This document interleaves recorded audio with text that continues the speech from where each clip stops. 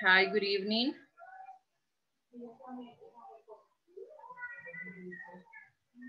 Good evening, teacher. Good evening, teacher. Good evening. Hi, can you hear me? Good evening. Yes. Okay, thank you.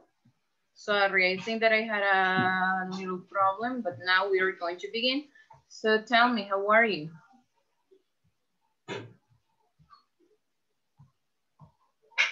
Nice. Nice day. Okay, excellent. So I'm going to begin by checking the attendance. So let's see, do I have here Albanelli Reyes? Anadelmi Herrera? Carlos Alberto Meléndez? Claudia Guadalupe Arias?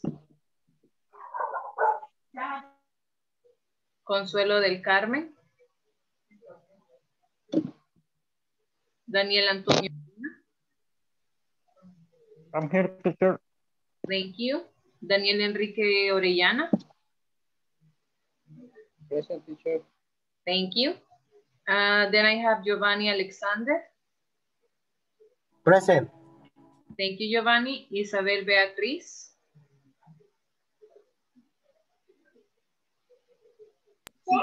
Juan Carlos Peña.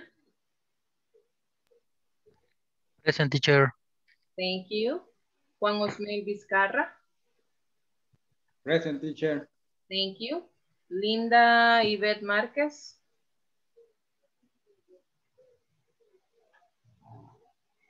Miguel Ángel Domínguez.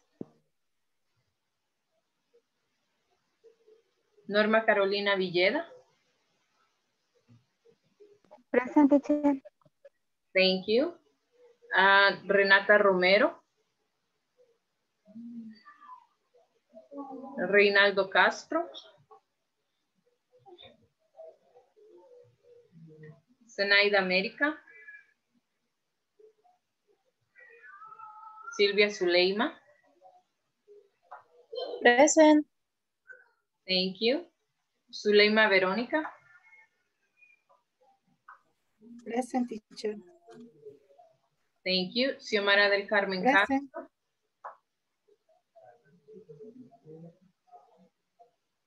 Daniela Alexandra Rivera. Present, teacher. Thank you. And Jenny Carolina.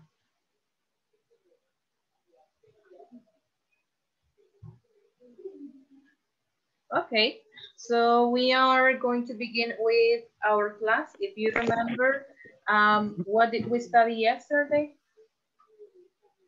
Good night, teacher. Hi, good evening. Hasta ahorita me pude conectar. Okay, thank you, Miguel. Okay, so let me just go back to the attendance. Okay, so I was making the next question, the following question. What did we study yesterday? What do you remember about yesterday's class?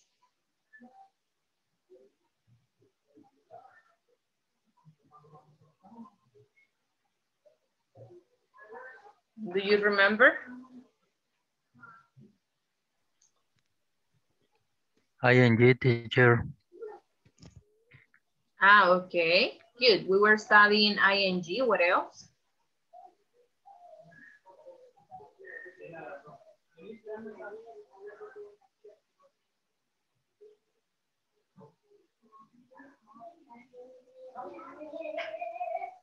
Affirmative and negative statement. Okay, good. Yes, we were studying affirmative and negative sentences. And also I remember that another thing that we studied was about the ING spelling rules, right?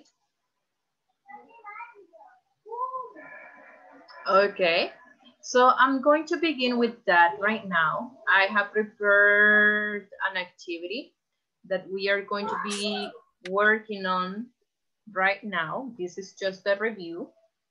And let me tell you that in this particular activity, is not only the verb that you are going to write in ing form, but at the same time, you need to tell me, you need to explain to me why you have applied that rule, okay? So for example, let's suppose that the first verb that we have, it's, for example, buy. What is the rule that you are going to apply and why?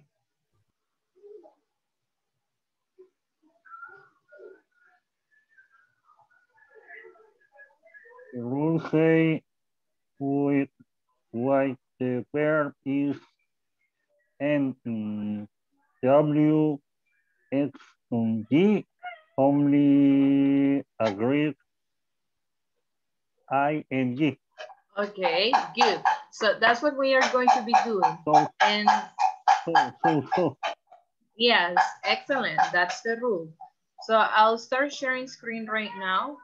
Just hold on.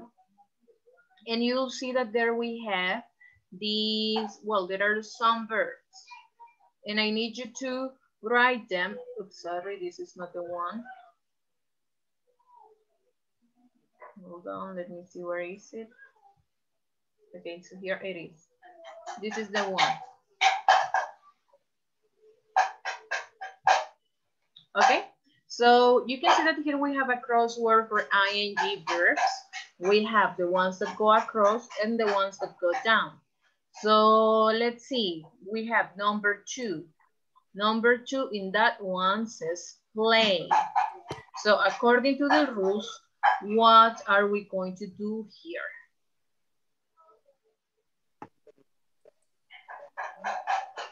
Playing. Playing.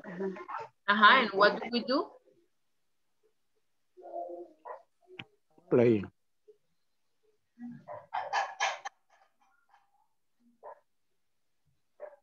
Okay, so you're telling me that in this case, the answer is playing, right?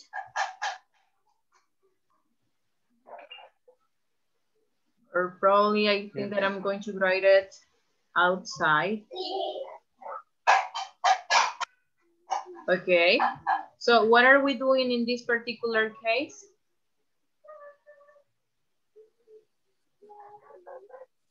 Only agreed ing. Okay, we only add ing. Okay, good. So how about the next one, Juan Carlos?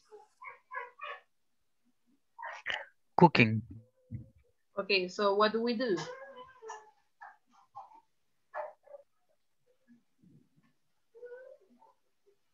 ing plus ing. Okay, we only add, sorry, ing. Excellent. Miguel Angel, the next one, take.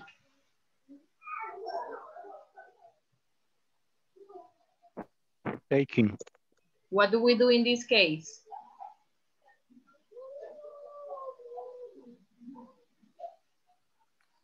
Taking. Yeah, but what do we do? ¿Solamente le agregamos ing o hacemos algo más? Elimina.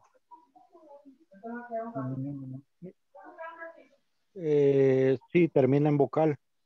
Ajá, entonces. Taking. So you mean like this?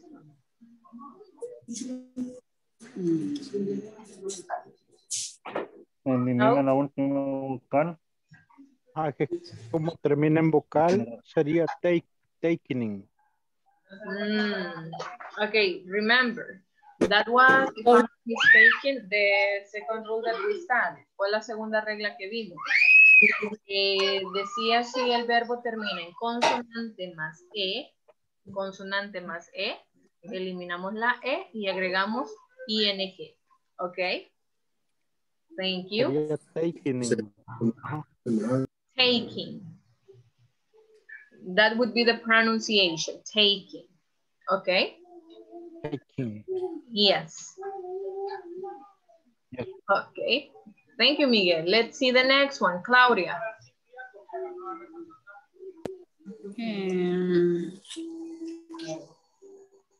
Sería ING. Only ING?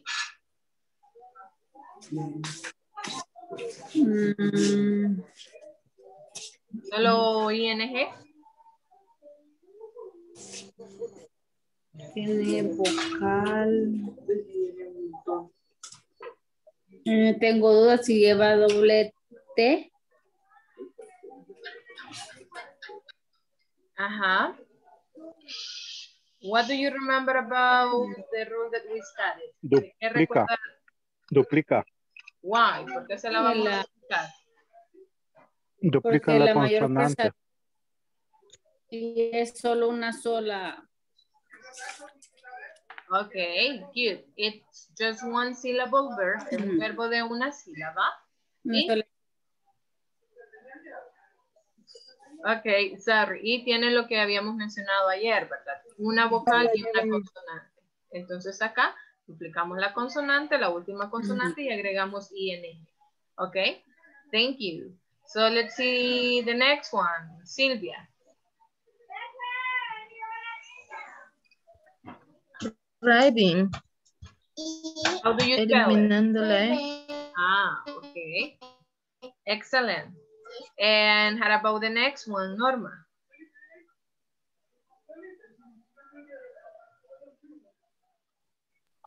Having. What do we do here? And, ing. ING, like this? Ing. Yes. Okay, good. Let me see who is next here. I have Juan Osmel. Let's see, we have Sid.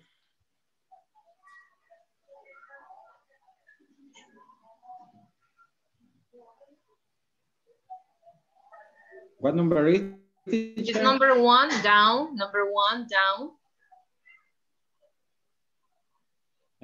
Sitting.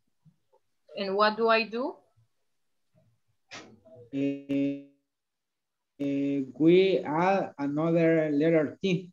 Okay, excellent. How about number 3, Daniel Enrique?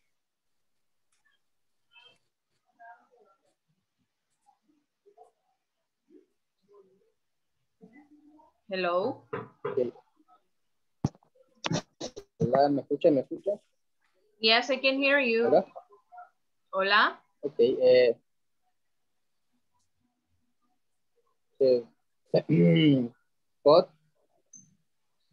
Cotizan. Ajá. ¿Y qué hacemos en este caso? Doble T. Okay, excellent. Let's see the next one, Giovanni.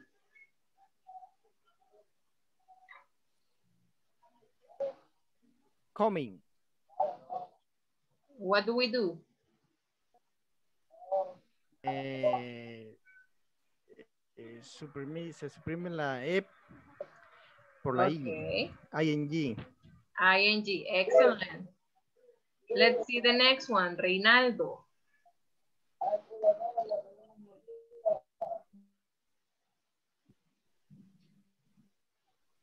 It is plus T, ANG. Okay.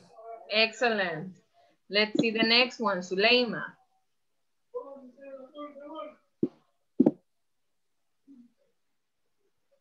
It is right. Se le agrega ING. ¿Y qué más hago? Se le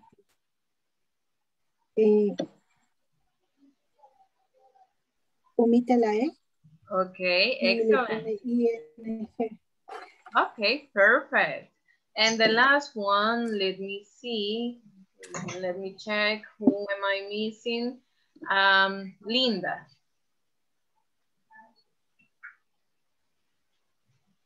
Ahí sí me poncho, teacher. Sí.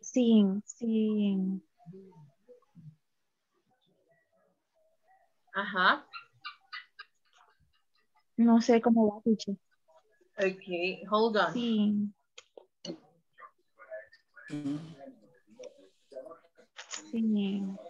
Sign, sí. Se anula una E. Ajá. So probably we didn't talk about it yesterday. Probablemente no hablamos de este verbo ayer. But basically this is an exception. Esta es una excepción. Si ustedes recuerdan, la regla decía, si el verbo termina en una consonante más una E, eliminaba la E y agregaba ING. En este caso no. Lo único que voy a hacer es agregarle ING. So you can see it here. Lo pueden ver ahí. Que sí se transforma en sin. ¿Ok? Sí. Okay. Okay, good. So this was just a review. Ese era solamente un repaso de lo que estuvimos estudiando el día de ayer. Okay. And as you mentioned, we were talking about the present continuous, but when we want to talk about future time. So I'll continue by giving you a short explanation about it. Okay. So let me just go back to the presentation. Because today we are going to continue with the topic, but at the same time, we are going to make a contrast between the simple present and the present continuous. Okay, so you can see here that we have that the present continuous is used to talk about future arrangements. That's something that we discussed yesterday. And it says that arrangements are plans of action that we have agreed with other people. Okay. De una forma más clara, ¿verdad? Estamos hablando de lo que es el presente continuo, cuando lo vamos a usar, ¿verdad? Y dice que lo usamos para hablar acerca de planes a futuro. Los planes, ¿verdad? Son acciones que nosotros ya acordamos con otras personas. So you can see that there I have the example. I'm meeting some friends at the disco tonight. I have talked to my friends and we have agreed a time and place to meet. ¿Ok? Yo ya hablé con mis amigos, ya acordamos lo que es hora y lugar para encontrarnos. ¿Ok? Como lo dice ahí, ¿verdad? Son planes a futuro que nosotros ya hemos acordado con otras personas. ¿Ok?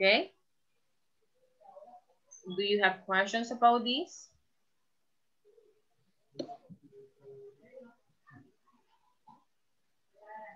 Oh, teacher, solo que eso me aclara la tarea que está número 12, que tenía relación, que no la había podido hacer.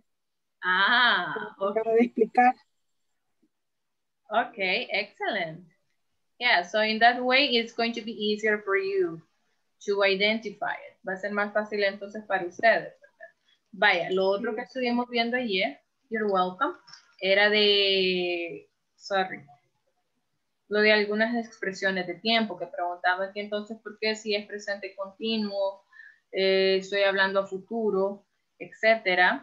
So you can see that when we're talking about future, there are certain time expressions that we can use. Hay ciertas expresiones que podemos usar.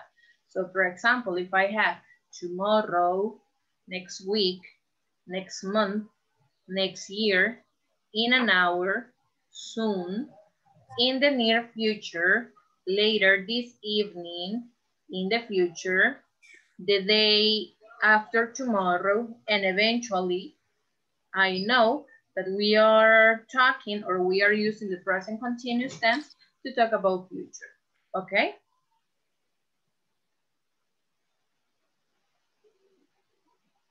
Hold on, give me just a few seconds. Okay. Sí, es que estaba viendo que hay unos mensajes en el grupo.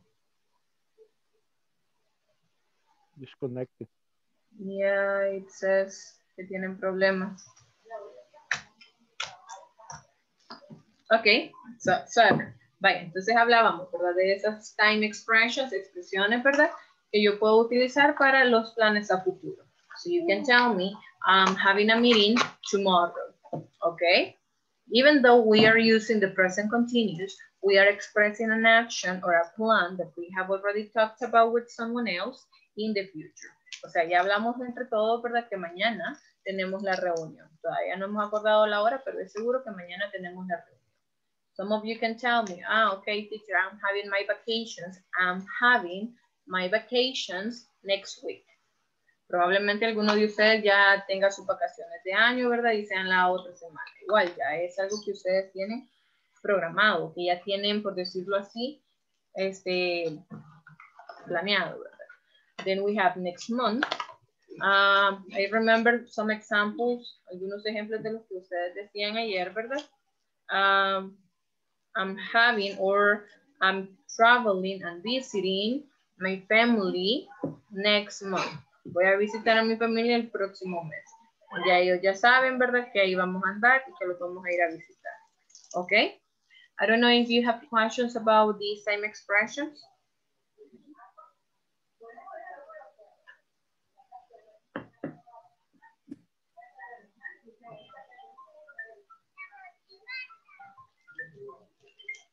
No? No, teacher. All clear. Okay. In the next row, checklist. I'm sorry. ¿Cómo fue? In next, all checklist. Okay, yes. So let me continue sharing the presentation that we studied yesterday. Hold on. By the way, were you able to see it? ¿Lograron ver o pudieron ver la presentación? Les compartí el enlace, ¿verdad? No sé si habrán tenido algún problema para verla. No, teacher, todo bien, se mira bien. Okay, perfect. Okay. So if you remember yesterday, we were talking about affirmative sentences and negative sentences. Something that we didn't talk about was about information questions and yes, no questions. Algo que no hablamos fueron de las preguntas abiertas y cerradas. Sin embargo, en los ejercicios estuvimos viendo algunos de ellos.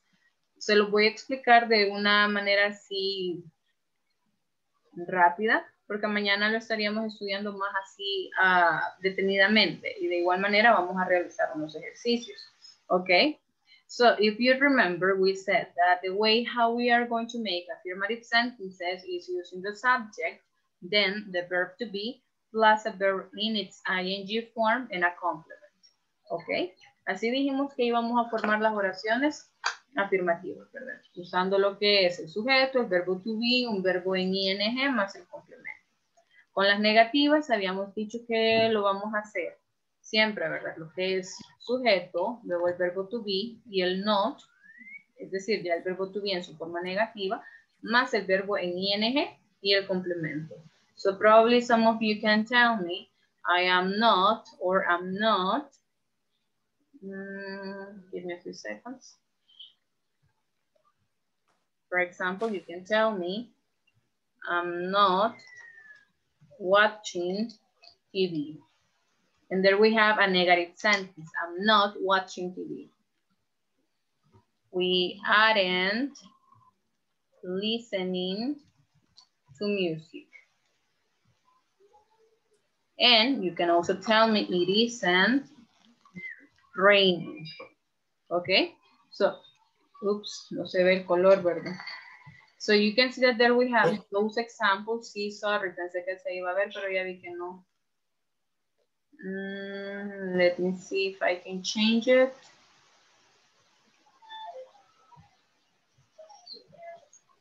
No, I don't think I'll be able to. No creo que lo haga. Póngalo en el chat. Yeah, I'll Pero sí se mira, teacher. Okay, good. So we were talking, vaya, en blanco se la voy a escribir entonces. So we were talking, not watching TV. We aren't listening to music.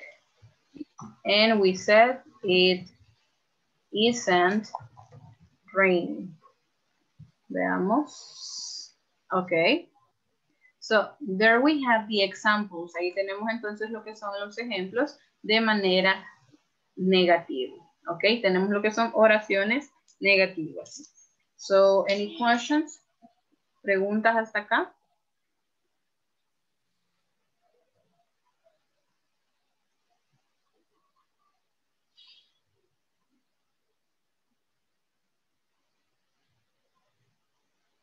No? No. No, teacher, thank you. Thank you. Okay, you're welcome. So let's continue. Okay, so when we talk about information questions, the way that we have or how they are going to be formed is the following. You can see that we have a WH word, then we have the verb be, the subject, a verb in ing, plus a complement. So you can see the examples. Who is eating the cake? What are Diego and Marvin doing? Where is Josue going? And there we have the answers. Guillermo is eating the cake. They are playing with their cell phones. He is going home, okay? So with WH questions, that's the way how we are going to have them. Let me see if we can. Okay, we said that we're going to have a WH word. Then we're going to have the verb be. Then we're going to have the subject. Then we're going to have the verb in its ing form, in case we have a complement. And of course, the question mark, okay? Okay, so that's going to be the way how we are going to make these type of questions. Así es como nosotros estaríamos formando las preguntas abiertas, ¿verdad? Primero con la WH word, luego el verbo to be, el sujeto, el verbo en ing más el complemento. Let's see.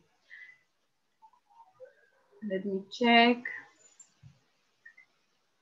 Giovanni, can you tell us or can you give us an example, please? Example with who or what? With any of them. Or what? Con cualquiera. Okay.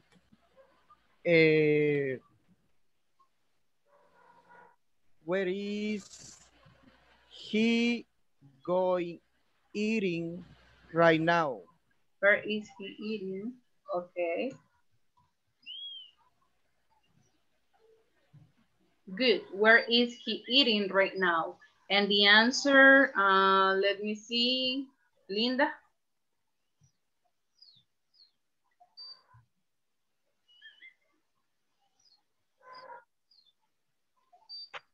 He is eating. He is eating in the Pizza Hut right now. Okay, excellent. He's eating at Pizza Hut.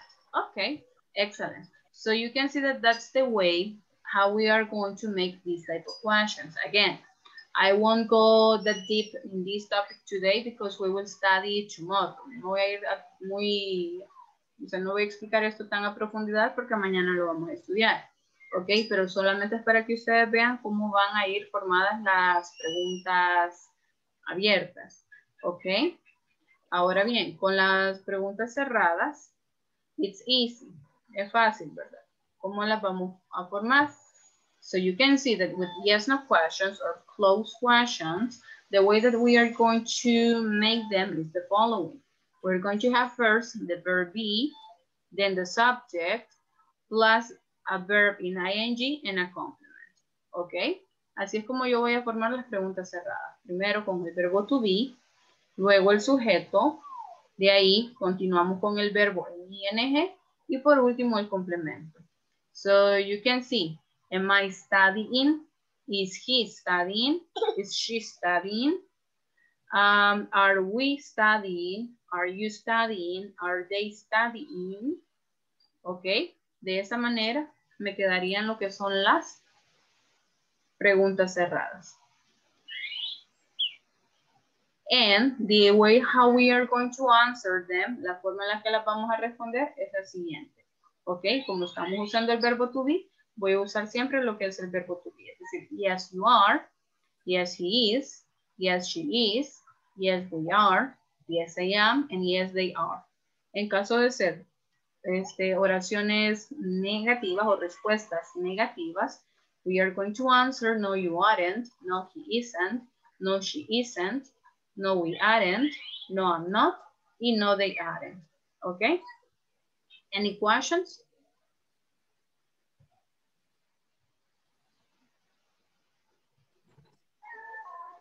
Teacher, Ajá. no sé si está bien la pregunta, pero cuando dice cerradas, abiertas, disculpe que todavía no capto ahí a qué se refiere.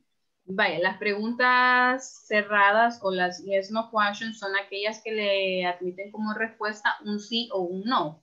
Por ejemplo, yo les puedo preguntar, Okay.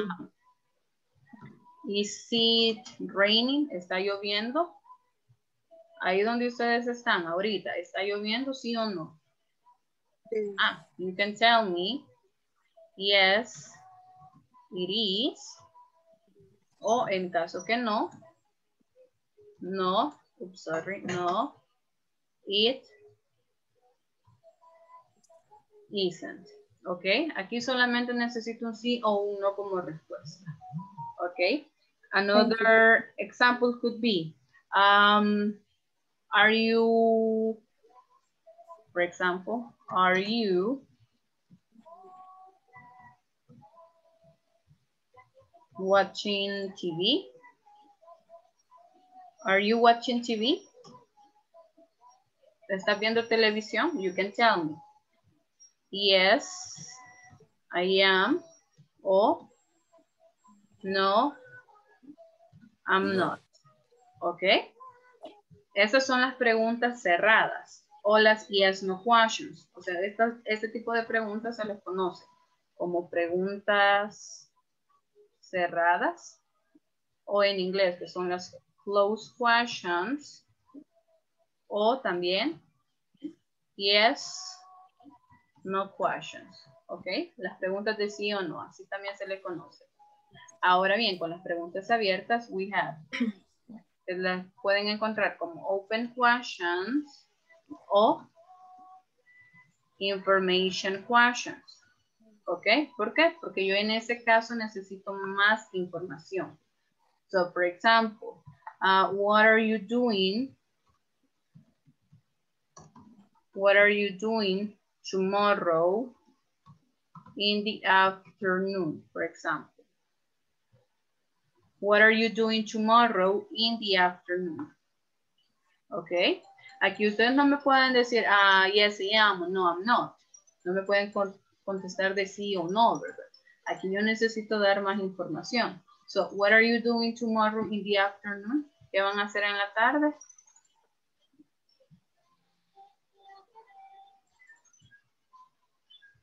Anyone? I am working. Okay. Working. I am working. What else? I am drinking coffee. Okay, excellent. I am drinking coffee. What else? I am cook. I am cook. cooking. Remember? My house. I am cooking in my house. Okay, excellent. What else? I am dreams. I am Dreaming. Okay. I am dreaming. Okay, good. So you can see that that's basically the difference. Pueden ver que esa es prácticamente la diferencia entre lo que son las yes, no questions or closed questions y las open questions o information questions. En este tipo de preguntas yo lo único que quiero, ¿verdad? Es un sí o un no como respuesta. Y ya en estas yo necesito más información. ¿Ok? Thank you, teacher. You're welcome. Another question?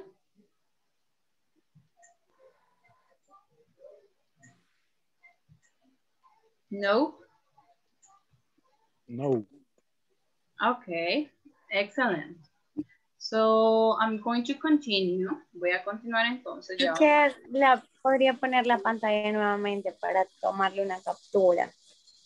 Vaya, ahorita, permítame. Quiero ver si no... va. Gracias. You're welcome. Gracias. You're welcome, Daniela. Okay, so now we are going to continue, but we are going to go to the topic for today's class. That is a contrast between the simple present and the present continuous tense. Vamos a estar viendo la diferencia de lo que es el presente simple y el presente continuo. Do you know the uses or what do we use the simple present for? ¿Para qué usamos el presente simple?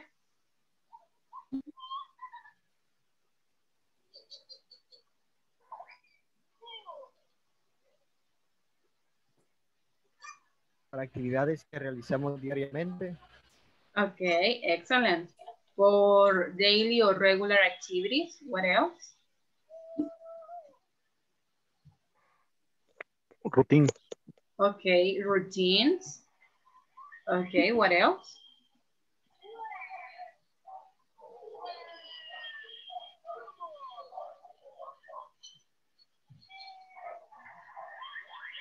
Only? Okay, so we are going to continue by looking at the difference that we have with the simple present or the present continuous tense. And for this case, I'm going to have, let me see, let me check.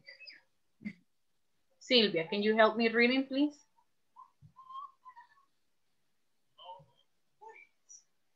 Okay. We use the simple present to talk about facts, things which are true or anytime. Anna speaks good English. Journalists write newspaper articles. I come from San Salvador. Okay, thank you, Sylvia. Sylvia, can you choose another person, please? Suleima. Okay, Suleima. We use the present. The present. The price continues to talk about things that are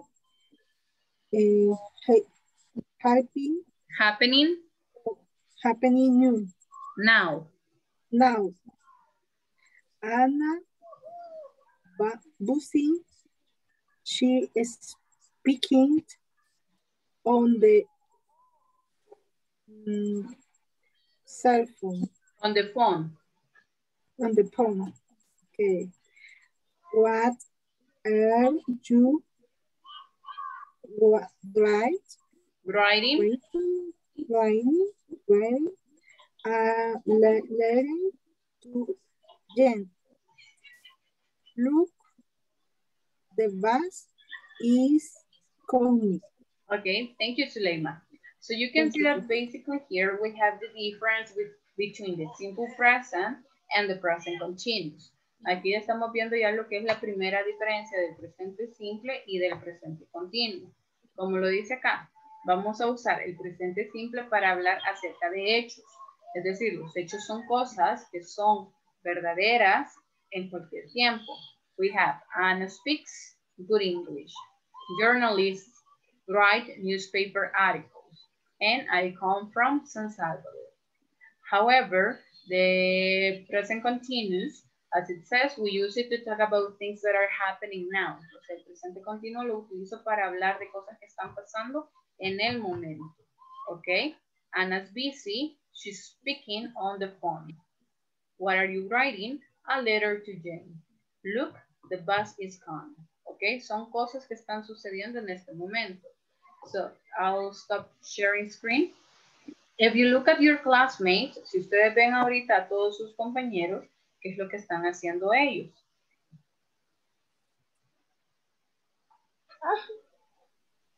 Writing. Okay, some of them are writing. What else? Algunos están escribiendo. ¿Qué más? Pay attention. Paying attention. Yes, they are paying attention. What else? Studying English. They are studying English. Yes.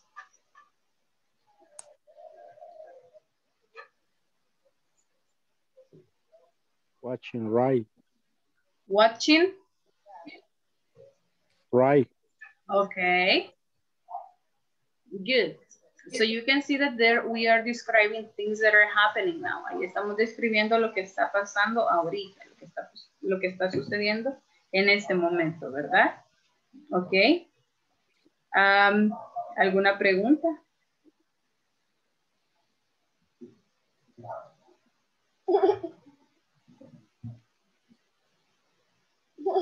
No.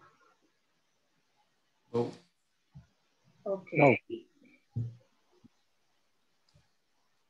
Good. Okay. Y como como tenemos acá, ¿verdad? El presente simple lo vamos a usar para ello. Okay. You have, or you can tell me. I study English from 8 to 10. Estudio inglés de 8 a 10 every day. Okay. Todos los días. So that is a fact. Okay.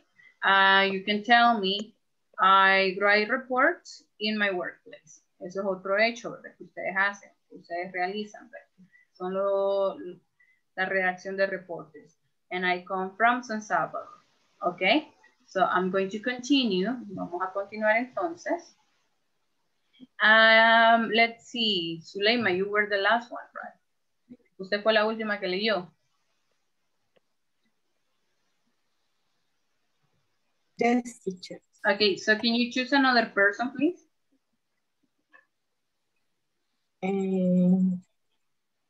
Reinaldo Castro. Okay, thank you. Reinaldo.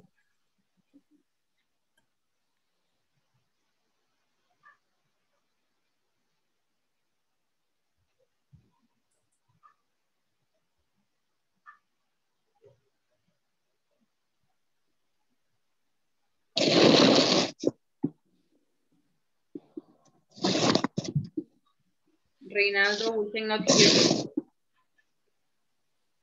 What? Okay, you're going to read. Va a leer. Vamos acá. Okay. We use the present simple for situation that exists for a long time, and for action that are repeated. E.g., people's habits or events on a timetable. Thank you. Reinaldo, can you choose another person, please?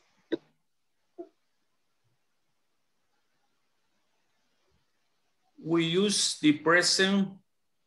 No alcanzo a ver este lado porque tengo las cámaras acá de este lado. Ok. Solo es de minimizar las pantallitas ahí. Es el primer, ¿qué? Sería el primer icono a mano izquierda.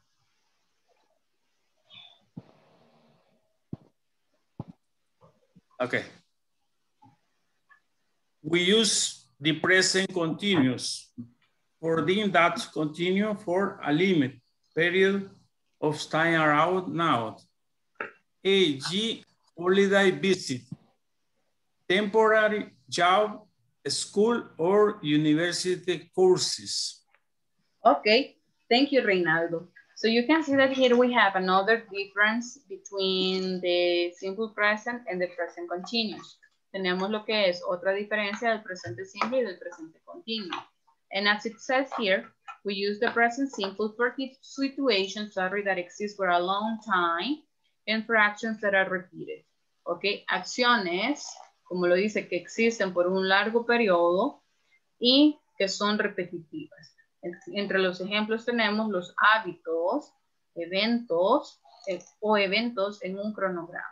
So, I can tell you, if we talk about situations that exist for a long time, situaciones que existen por un largo tiempo, I can tell you, I live in San Salvador. ¿Ok? Es una situación que inició hace y que aún se sigue dando, ¿verdad? ¿Ok? If we talk about habits, si hablamos de hábitos, you can tell me, Sarah brushes her teeth 3 times a day. ¿Ok? Ahí estamos hablando de situaciones que existen por un largo tiempo y también estamos hablando de lo que son hábitos. ¿Ok? So then we have the other part that says that we use the present continuous for things that continue for a limited period of time around now. Estamos hablando de cosas que continúan por un periodo de tiempo limitado, entre los cuales pueden ser holidays, visits, temporary jobs, school or university courses. As an example, I can tell you, como un ejemplo, yo les puedo decir, we are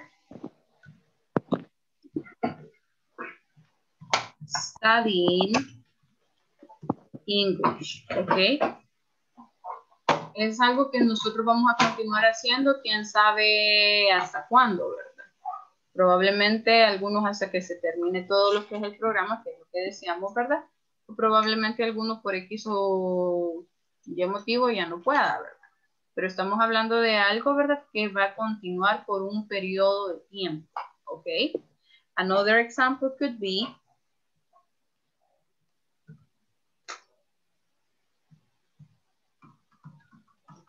they are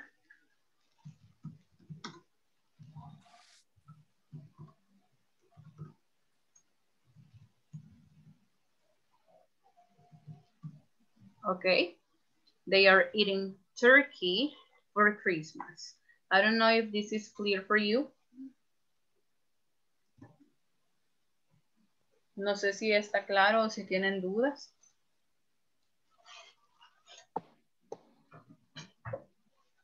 No.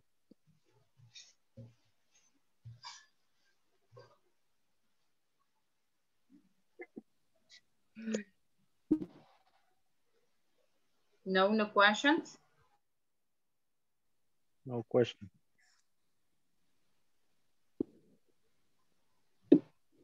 Okay. Okay, good. So if there are no questions, that's okay. So I'll continue. I'll explain the last part. Le voy a explicar la última parte. Luego vamos a trabajar en lo que son unos ejercicios así como clase y de ahí vamos a ir a los breakout rooms porque tengo unas oraciones las cuales vamos a estar trabajando, ¿verdad? Ahí ustedes tienen que identificar si vamos a usar presente simple o si vamos a usar lo que es el presente continuo. Okay, so the last thing that I want to share with you about this is the following. And this is really important. Esta es una diferencia muy importante que nosotros tenemos en lo que es el presente simple y el presente continuo. So we're going to have Juan Osmel.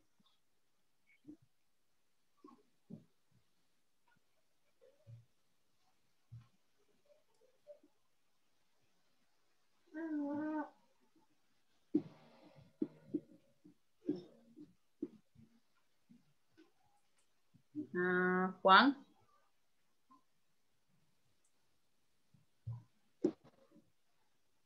Teacher, no sé si me está hablando a mí, pero no escucho porque está cayendo una tormenta. Lo único que va a hacer es leer la información que está allí. Ah, ok. We are the simple present with thinking and feeling verb. E, G, now, like, want, love, hate, remember. I don't know which train to take. Thank you, Juan. We don't know you. Sorry, okay, continue. teacher.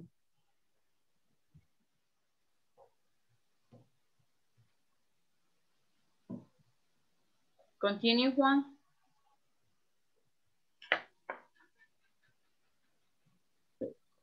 We do not usually use the present continuous with thinking and feeling verb. Not I'm knowing someone who likes sincerely.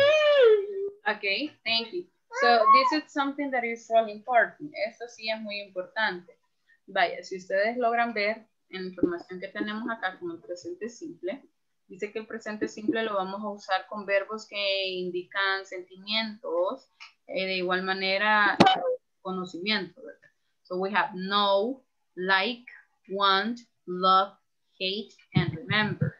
Ok. Tenemos, I don't know which train to take. Vaya, estos verbos en la mayoría de casos yo no los puedo utilizar en el presente continuo o en ing.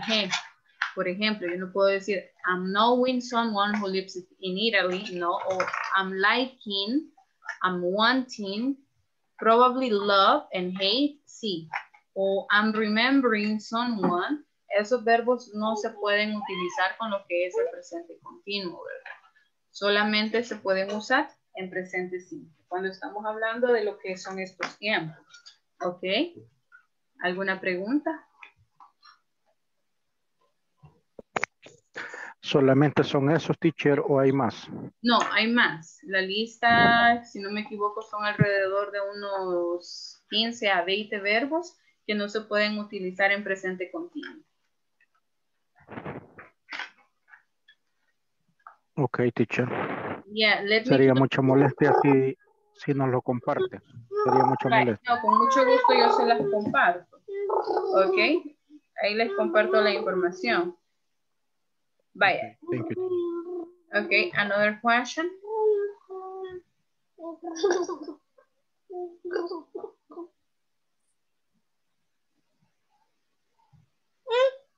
No. Podría repetir de nuevo, teacher, es que está lloviendo y no le escucho mucho. Okay, not a problem. We are talking about these verbs. Estamos hablando de lo que son estos verbos. Y esta es una característica bien importante en lo que es el presente simple y el presente continuo. ¿En qué? Que cuando yo estoy usando el presente simple, yo puedo utilizar lo que son estos verbos sin ningún problema. Sin embargo, en el presente continuo, yo no puedo usar esos verbos en ing. O sea, yo no puedo decir I'm knowing, o he's liking, she's wanting, we are remembering, porque no se puede. Love and hate se puede de cierta manera, pero es cuando estamos expresando un sentimiento instantáneo y ya pasa y hasta ahí quedó, ¿verdad? I'm loving it, I'm hating it, pero no es así tan común. O sea, estos verbos más que todo se pueden utilizar en presente simple. No se pueden usar con ing en presente continuo, ¿verdad? ¿Ok? Ok, teacher. Another question? Gracias. You're welcome, Daniela.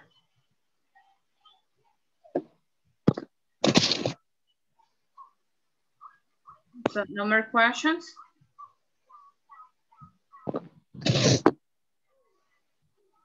Okay, so if there are no questions, we're going to go to your own examples. Vamos a ir entonces a los ejemplos. So we are going to be working with simple present and present continuous sentences. Vamos a estar hablando o usando, ¿verdad? Lo que son oraciones en presente simple y en presente continuo. Let me see. Who is the first person I have? Quiero ver quién es la primera persona que tengo. Acá. Okay, the first person that I have is Miguel Ángel. So Miguel Ángel, can you tell us an example using simple present tense?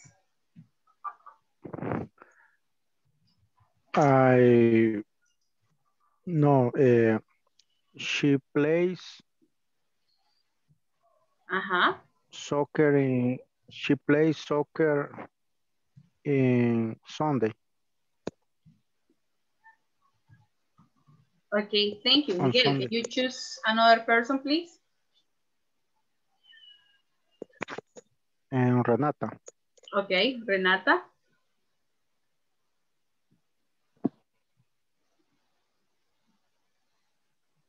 Hi. Good night. Hi, good evening, Renata.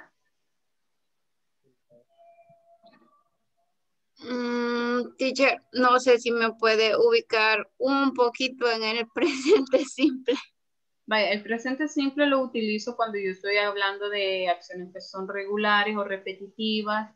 De igual manera, cuando yo estoy hablando de eventos que han sido agendados, cuando hablo de rutinas, etcétera. En el caso acá, el compañero dijo, she plays soccer on Sunday. Ella juega fútbol los domingos o el domingo. Es una acción que ella hace, ¿verdad? Que ella realiza regularmente. Que todos los domingos ella va a jugar fútbol. ¿Ok? Okay.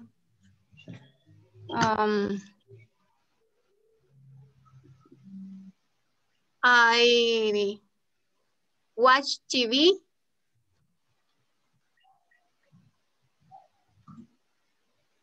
Yes. In the night. At night. Okay. At night. Thank you. Renata, can you choose another person, please? Reinaldo Castro. Okay. Thank you, Renata. I study English every night. Okay, good. So we have, I study English. You said every night. Okay, excellent. Reinaldo, can you choose another person, please? Miguel Ángel Domínguez. Miguel has already participated. Miguel ya participó, él nos dijo la primera oración. Yeah. Daniel Enrique. Okay, thank you. Okay. He studied guitar always at. I'm sorry, you said he studied guitar.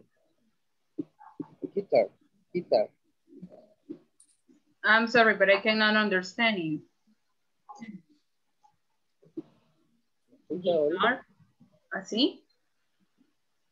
Guitar.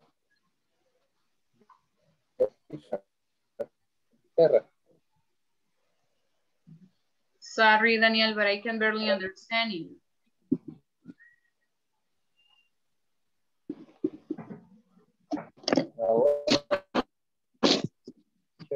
¿Está bien? Se le escucha cortado. ¿Ahora? Ahora sí.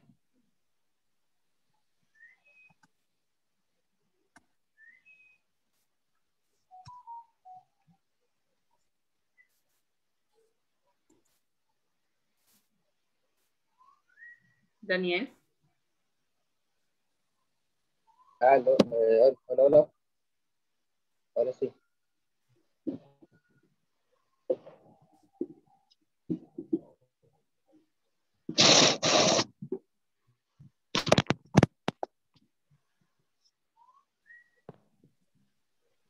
Okay, I'm sorry, Daniel. So can you say your sentence one more time? Okay. He studied guitar.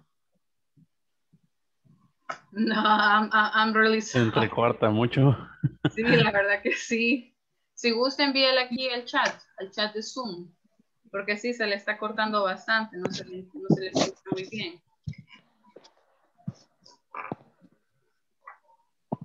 So let me see, the next person that we're going to have is Juan Carlos.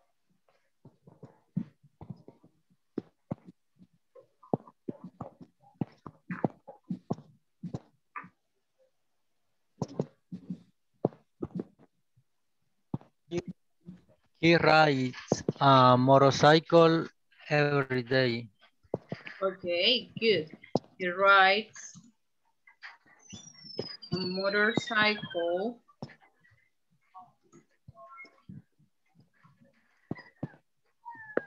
every day. Thank you. Okay, so You're welcome. Okay, so you can see that there we have some examples in simple present. Tenemos los ejemplos en presente simple. Ahora bien, Si vamos con lo que es el presente continuo, hold on, let me check.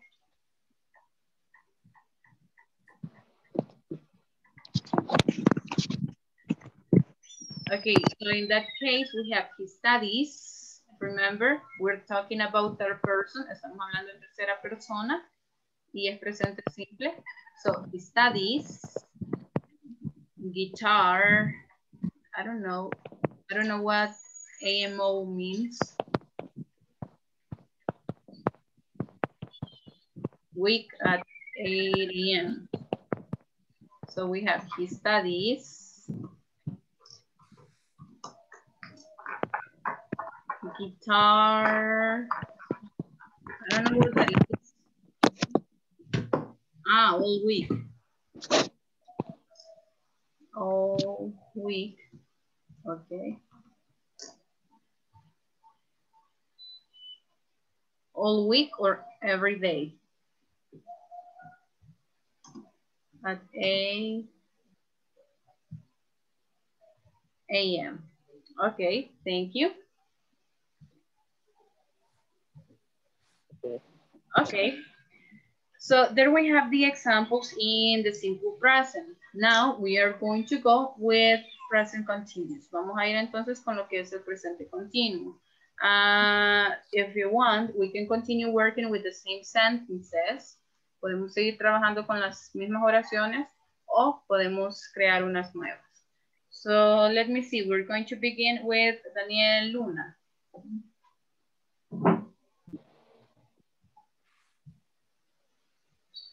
Okay.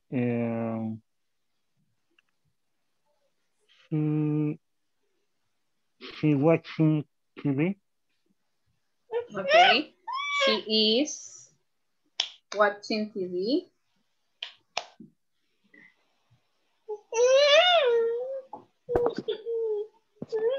Okay, hold on.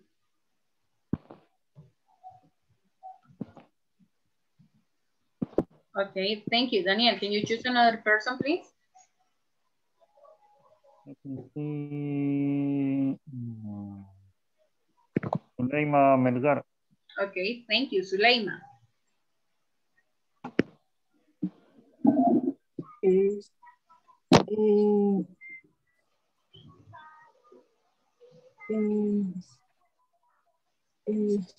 is exercise in the morning. I'm sorry, you said he is? Exercise. Exercising. Exercising in the morning. Okay. Thank you. Suleima, can you choose another person, please? Me sale aquí Carlos Alberto. Okay, Carlos. Thank you. Okay. Sylvia is singing in church. Okay, thank you.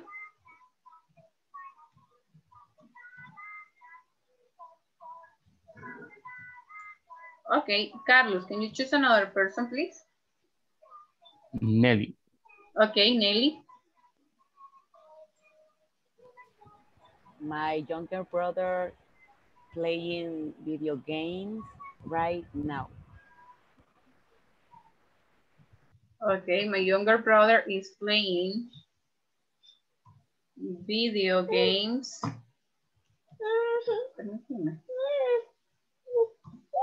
Video games right now. Thank you. Nelly, can you choose one more person, please?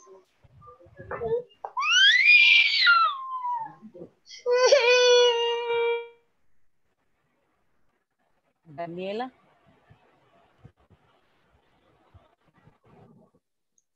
Natalie is running every day. Natalie is running okay. Every day. Okay, thank you. Natalie is running every day. So you can see that here we have your examples. Acá tenemos lo que son sus ejemplos usando presente simple y el presente continuo. Ahora bien, I will stop sharing screen. Voy a dejar de compartir pantalla. Something that we talked about yesterday was about some expressions that we can use when talking about in present continuous tense. Which are those expressions? Let's see if you remember. ¿Cuáles son las expresiones que yo utilizo cuando hablo en presente continuo?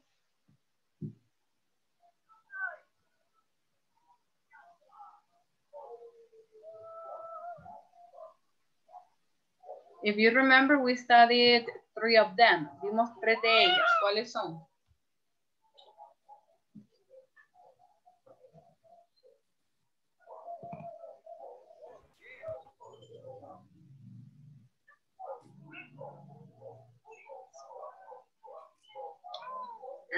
So you don't remember them.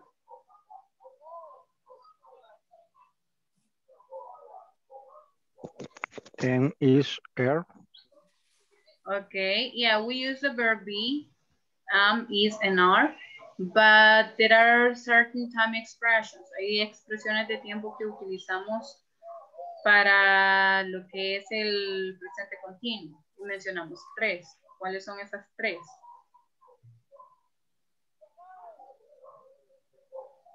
Next week. Next week. Okay.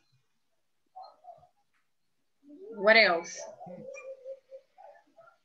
Next month. Next month. Tomorrow. Tomorrow, okay.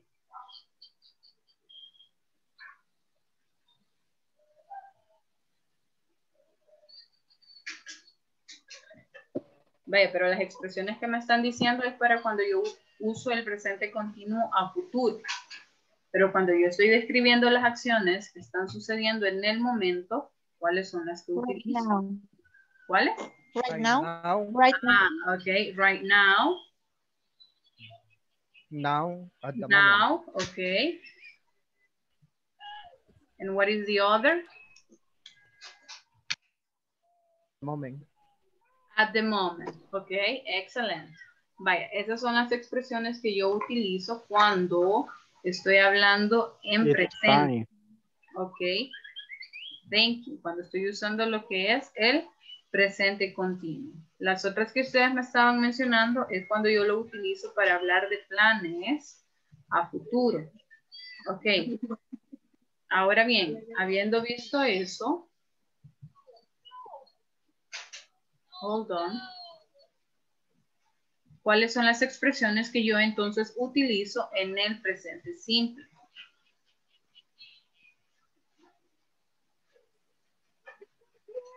Every day. Okay, excellent. I have every day. Okay. Which one, sorry? Today. Today, okay. Tomorrow. Tomorrow, okay.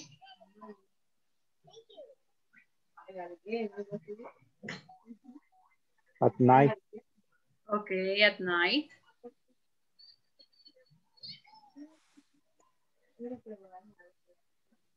Okay, so you have an idea. Tenemos lo que es un... Ajá. Right now. Right now, okay. No, pero right now, ese es más que todo para... Hold on. Ese más que todo es cuando estoy hablando del presente continuo, de algo que está sucediendo en este momento. Ok.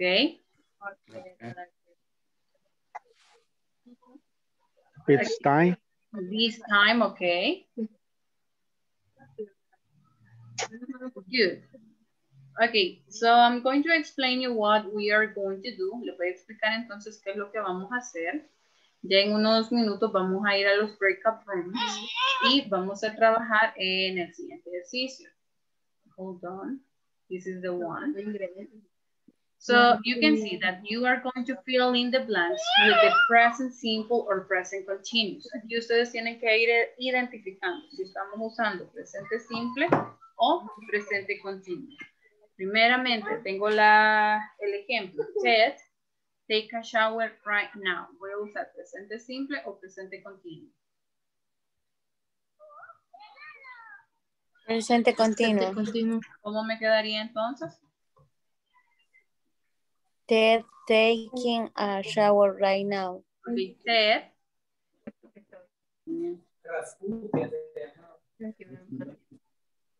Right now.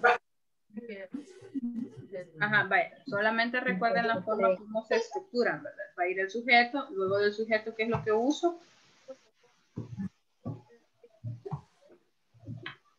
El verbo.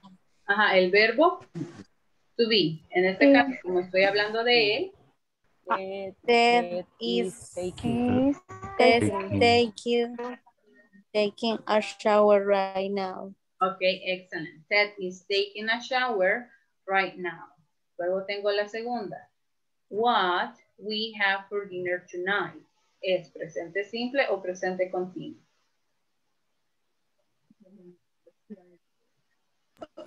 Presente simple. ¿Cómo me quedaría entonces?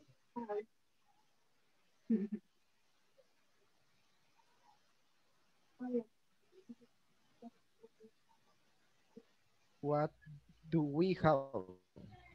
What do we have?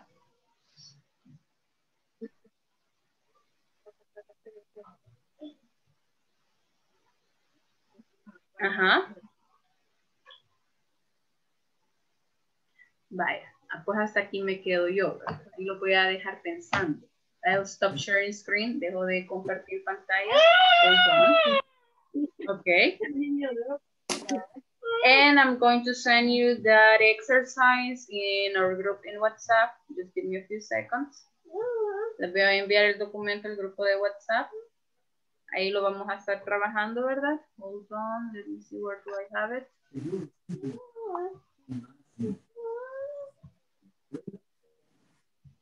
Vaya, ahí lo único que vamos a hacer nosotros entonces es identificar si las oraciones están en presente simple o en presente continuo. Ahora bien, antes de hacer los breakup rooms, I'm going to check the attendance. Voy a pasar lista. So, sí. Albanelli Reyes. Present, teacher. Thank you. Ana Delmi Herrera.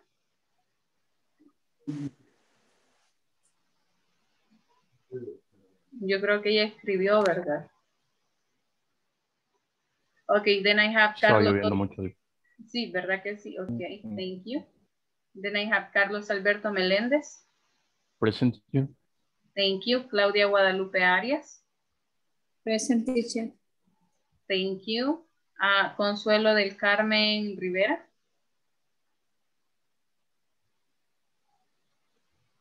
Daniel Antonio Luna. Present, teacher. Thank you. Daniel Enrique Orellana. Present, teacher. Thank you. Giovanni Alexander Pineda. Present. Thank you. Isabel Beatriz Joya.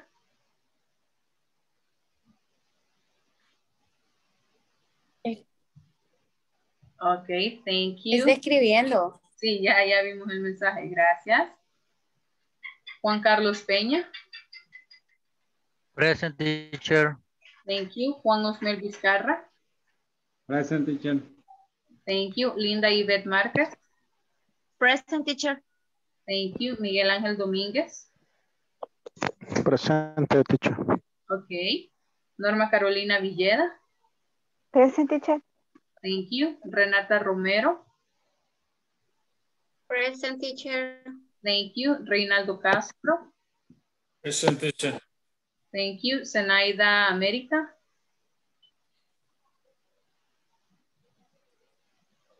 Silvia Zuleima. Present, teacher. Thank you. Zuleima Verónica. Present, teacher. Ok, thank you.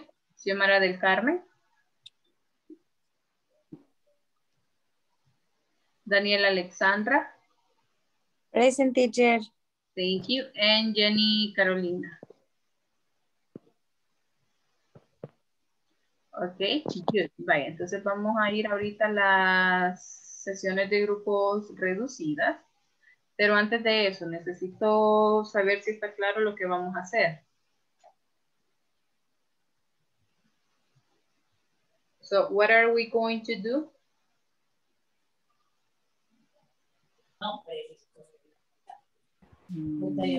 Descifrar si están en presente simple o presente continuo. Ok, excelente. Vamos a ver todas esas oraciones. Son 20 las que están allí en el ejercicio. Vamos a trabajar por lo menos en las primeras 10. Ok, si logran hacerlas todas, perfecto. Ok. Teacher, una consulta. Y vamos a trabajar con la palabra que está entre paréntesis, ¿verdad? Así es. Ok, thank you. You're welcome. Vaya, sí, si ustedes logran ver, ¿verdad? Si ahí sale el not, es porque les está diciendo que es una oración negativa. Lo otro, ustedes tienen que ver si lleva signo. Si lleva signo al final, se sobreentiende que es una pregunta. ¿Ok? Va. Entonces, iniciamos ya con las sesiones. Y ya voy a pasar a ver cómo estamos o cómo vamos con el progreso, ¿ok? Okay.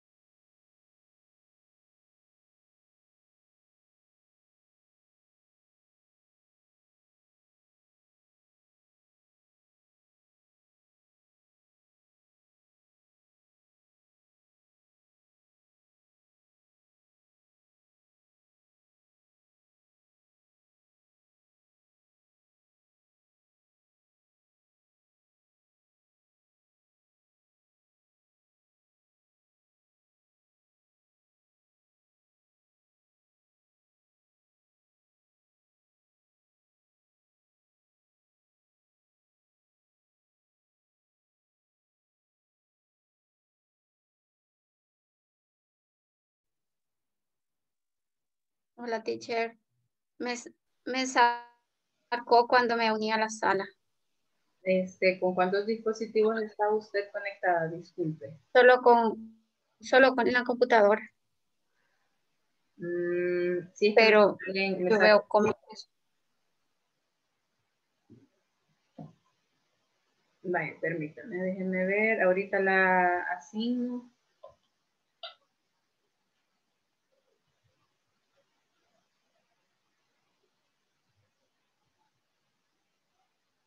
Me avisa si logra unirse, por favor.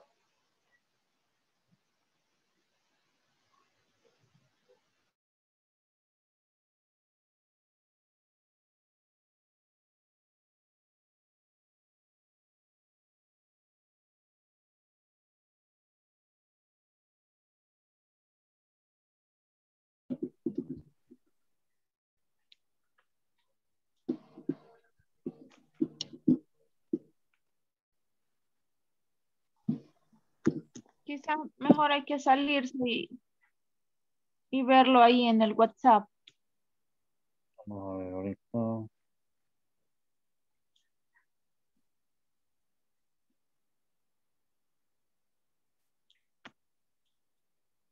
Compartir un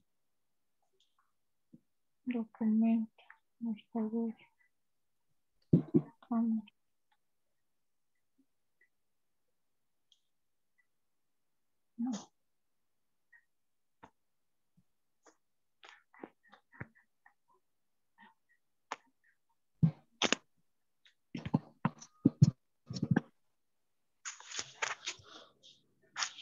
Habrá el documento, Linda. No lo puede abrir, no. No.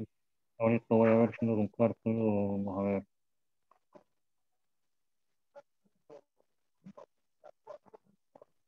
Ahí está.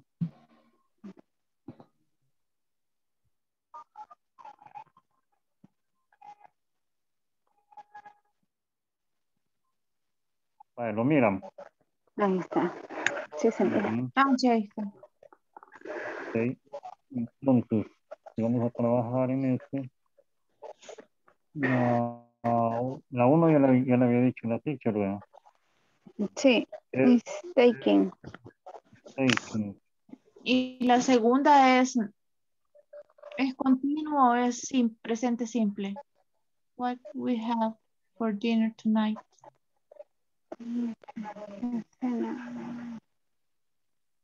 What do we have?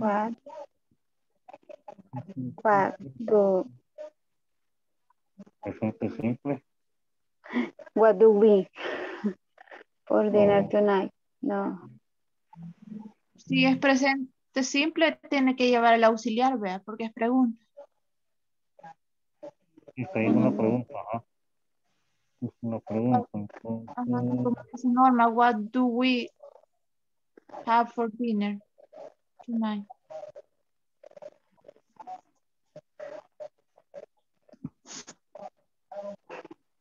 What do we have?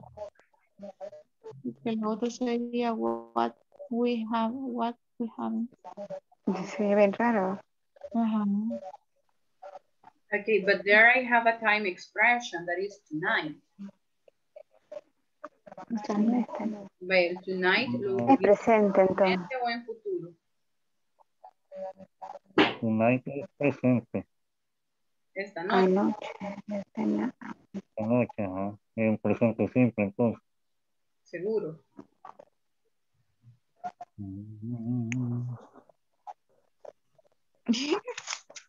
Okay, so I'll help you on that one. Le voy a ayudar en eso entonces. In that case, it's present continuous. Ahí es presente continuo. What are we having for dinner tonight? What do we Are having? we having for dinner tonight? What are we having for dinner tonight? Okay, yes.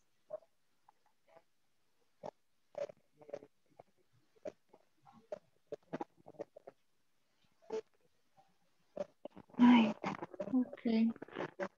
Number 3. My brother has a daughter and son. Ese sí sería presente simple, ¿verdad? Okay. My brother has a daughter and son.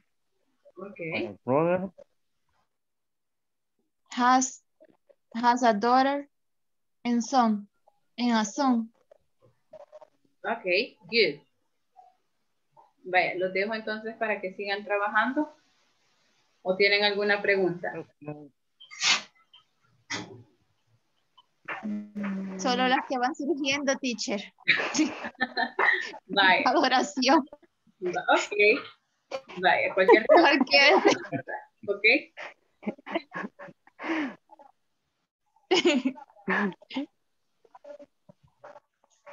My brother has. Y la cuarta es I not.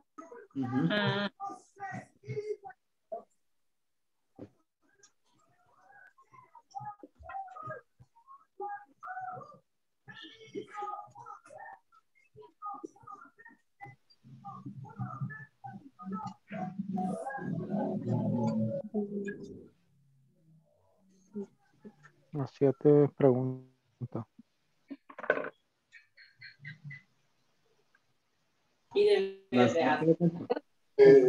What time do you wake up on weekends? What time?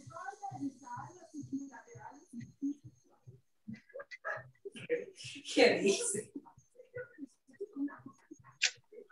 ¿Qué tiempo?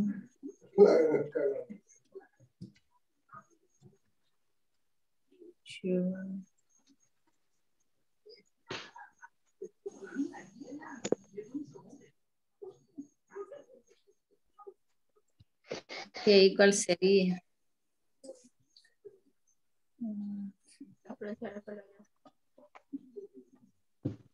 Sí, What you doing? What you do? La 7 me queda. En la 7. Me queda, what time do you wake up on weekend? Weekdays, perdón.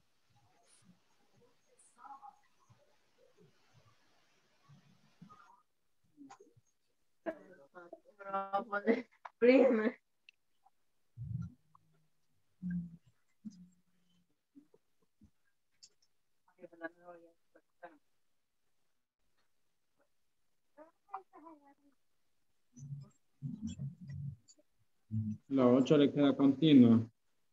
Una rutina, ¿verdad? Ok. Entonces vamos en la... ¿cuál vamos ahorita? 7. En la 7. Vaya, veamos qué dice. Es una pregunta, miren. Dice igual. Time. Te levantas el fin de semana o weekday, on weekday. Entonces allí. You wake up. Todos los días, o en la semana. Entonces ahí es presente continuo, ¿verdad? Entonces, no. La expresión que utilizan ahí es Sí, tengo duda. El week. Okay, remember that when we're talking about present continuous, las expresiones que utilizo son right now, now y at the moment. Okay, ya si yo Weekdays. Son los días de semana. Simple. Entonces, entonces tiene que ser simple. Ajá. Aparte de ello, teacher. ¿en qué número estamos? La 7, ¿verdad? Sí. 7. Okay, I have wake up, si ustedes recuerdan, es parte de la rutina. Y por ser parte de un hábito, utilizo lo que es presente simple. ¿Ok? Thank you, teacher. Vamos a tener en cuenta. La otra sería simple también. What do you do tomorrow night? Pero sería what time you wake up on weekday? ¿Cómo? ¿En dónde van? ¿Con cuál van? El número 7. 7 es what time wake up. El you ya no iría. Sí, siempre tiene que ir.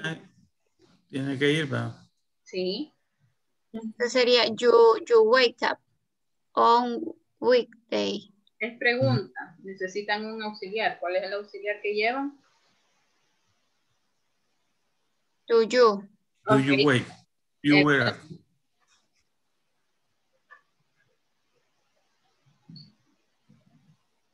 Lo mismo sería el... Entonces la 3. La segunda. 8 sería what do you tomorrow night? Ok, tomorrow night. ¿Estamos hablando en presente o en futuro? Tomorrow night. Futuro. Entonces, what do you tomorrow night? No. Winking. Ok. Vamos, nos perdimos en esta, teacher. Estamos hablando de la 2, ¿verdad? Doesn't. ¿O cómo es? Sí, ¿verdad? Es present. ¿En cuál están? ¿En la 2 o en la 8? 8. La 8. Ok, la 8. Si ustedes leen la time expression que tengo es tomorrow night. Déjenme regresar, quiero ver. Entonces sería... Ese es continuo. What do you doing tomorrow night? What are you? What are you doing? Ok. Ahí estamos patinando. Excelente. Vaya, los dejo que sigan trabajando. Voy a ver al siguiente grupo. Okay, thank you, teacher. Pero miren, la número 2, como es pregunta, no tiene que cambiar con el auxiliar. Ajá, eso me dejó. Ay. Vaya, la número 2, ¿qué dice? Perdón, teacher. Vaya, tenemos what for dinner tonight. Dinner tonight. Se salió Renata. Es que sí, estaba teniendo problemas de internet. Ya se va a volver a conectar. Sí, Right. ya estaba así. Por eso no tiene la cámara también. Le dijimos para que no se come panda. No sé cómo le dice. Wow. Ayuda a veces a estar conectado. Sí. Wow. Ayer sí me costó, teacher. Ya al final me volví a sacar la plataforma y no pude ingresar. Vaya, permítanme, ahorita ya ingresa Renata. Vaya, estábamos con la número 2. En la número 2, si ustedes se dan cuenta, tengo la expresión tonight. Ese tonight me está hablando de futuro o a futuro. Sí, así es. Entonces, ¿cómo le quedaría la respuesta? ¿O cuál sería la respuesta?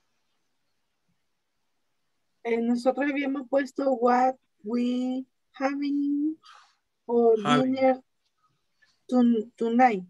Ok, vaya, recuerden el orden que llevan las preguntas. What, después de la WH word, ¿qué es lo que sigue? Tiene que ir el auxiliar. Que es el verbo to be. No. En este caso.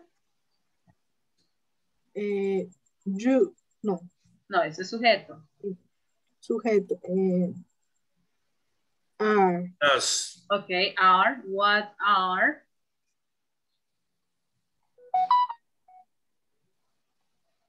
Luego va el sujeto. What are?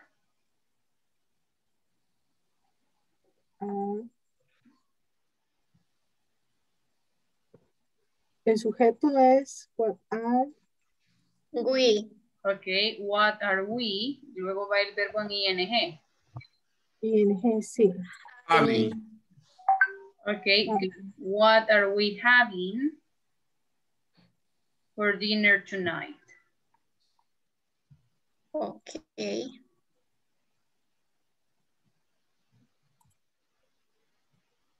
Ok, teacher, ahí está mal.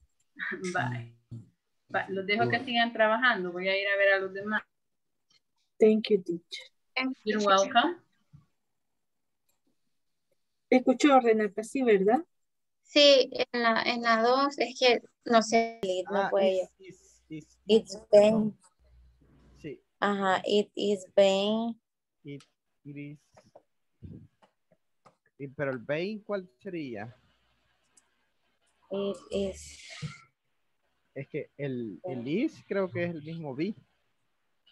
Ajá, porque ese es, o sea, el be es para,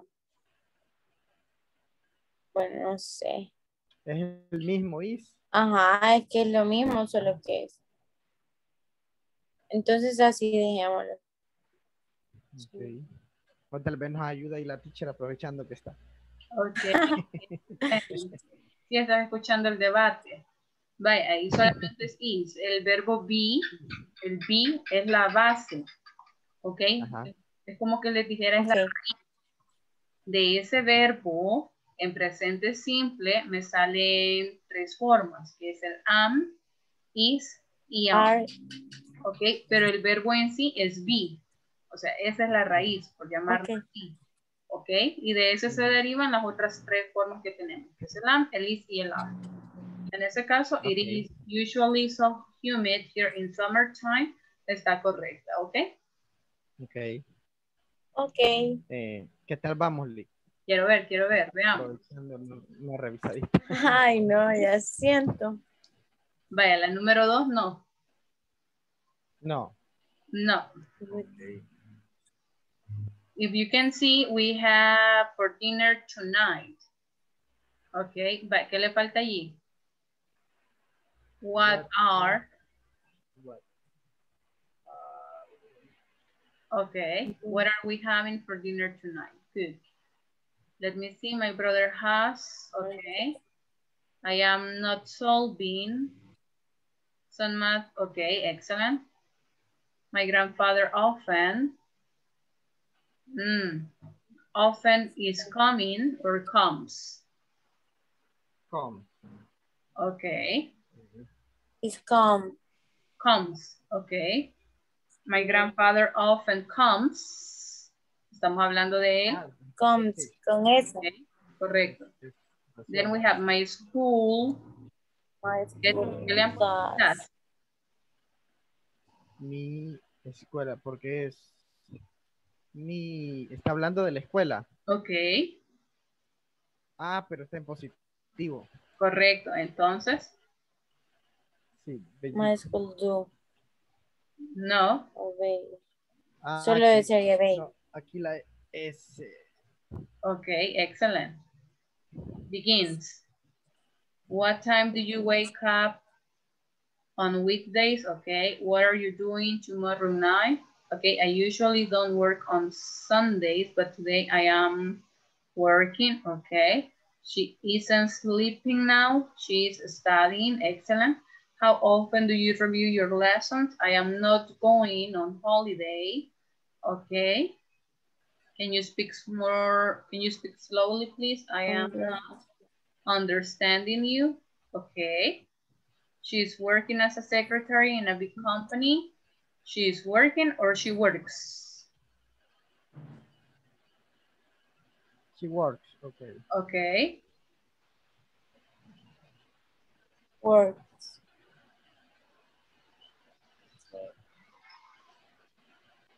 Okay, then we have Miss Clara takes. It is usually, okay, excellent, vamos bien. Okay. Bye. Vaya, los dejo entonces, voy a ir a ver el último grupo. Okay. Okay, teacher. Don't forget to take. Okay. La siguiente. Can you speaking slowly, please? I don't understanding you. Yo no te estoy Te estoy entendiendo. Ajá. Estoy entendiendo. Ajá. Can you speak slowly, please? I Yeah. don't Yeah, por lo que understand dice en un you. principio. Sí, I don't understanding. Okay. Don't understanding you. I don't understanding you. Okay. She does work as a secretary in a big company. Uh-huh. She does work as a secretary in a big company. She does working. Porque el does is No. working. Yes. Estamos hablando de tercera She persona, pero is working no va. teacher. Ajá, ok. ¿Y por qué das? ¿Es pregunta o es oración afirmativa o negativa? Es una oración afirmativa. Ajá, entonces. She is working. Pero tendría que ser she is working as a secretary in a big company. Ella está trabajando como una secretaria en una gran compañía. Eso entiendo yo. ¿O no, teacher? Que ella trabaja. Ok, es una acción cotidiana.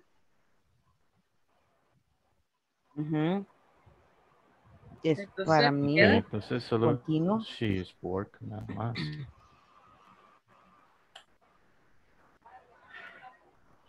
Work as a secretary in a big company.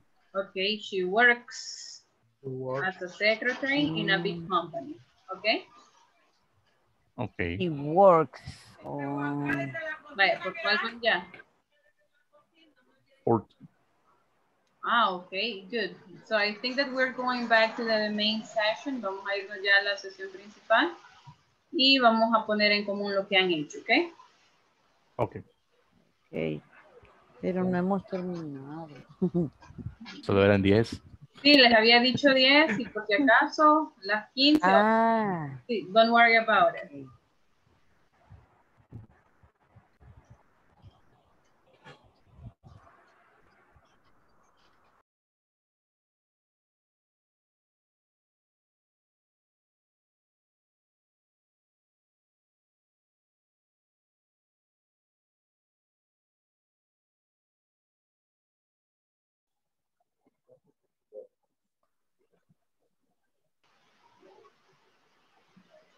Okay, so we are going to check what you've done. Vamos a revisar entonces lo que han hecho.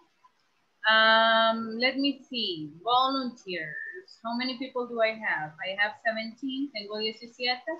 Entonces lo que vamos a hacer es que las vamos a ir leyendo uno por uno. Okay. If you remember, we already had number 1. Ya teníamos la número 1. Habíamos dicho, Ted is taking a shower right now. Veamos entonces la número 2. Daniela, ¿cómo nos quedaría la número 2? Número 2 sería what are we having for dinner tonight? Okay, perfect. What are we having for dinner tonight? Ahí estamos usando lo que es presente continuo. Okay, let's see number 3, Juan Carlos.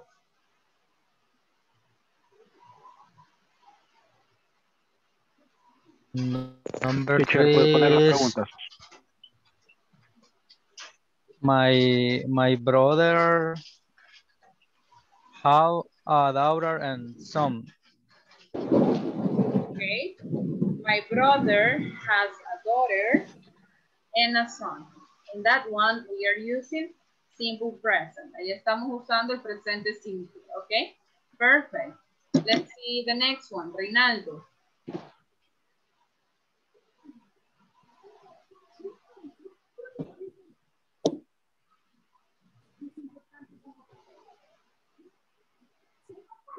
Reinaldo, you're on mute.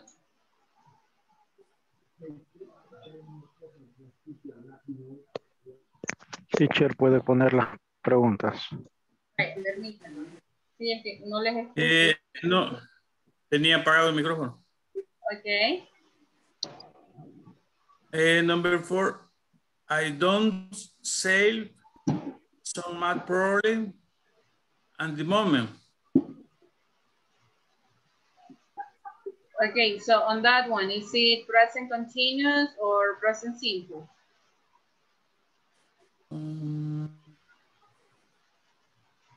Es present simple. Presente simple. Okay, in that case, if you can see at the end of the sentence says at the moment. Al final de la oración tengo la expresión at the moment. Y esa expresión me da a entender que es presente continuo. Entonces me quedaría I'm not solving some math problem. I'm not solving some maths problem at the moment. Okay, good. Thank you. Let's see number 5. Daniel Enrique. My grandfather often is coming over for dinner at the weekend. Okay. My grandfather often. My grandfather often is coming. Is coming or comes? Over. Coming. Okay. Coming. On that case, let me tell you, hold on. En ese caso, tengo que number 5 is simple present. Ahí es presente simple. El verbo me quedaría comes. Comes. Okay. Let's see number 5, Miguel Ángel.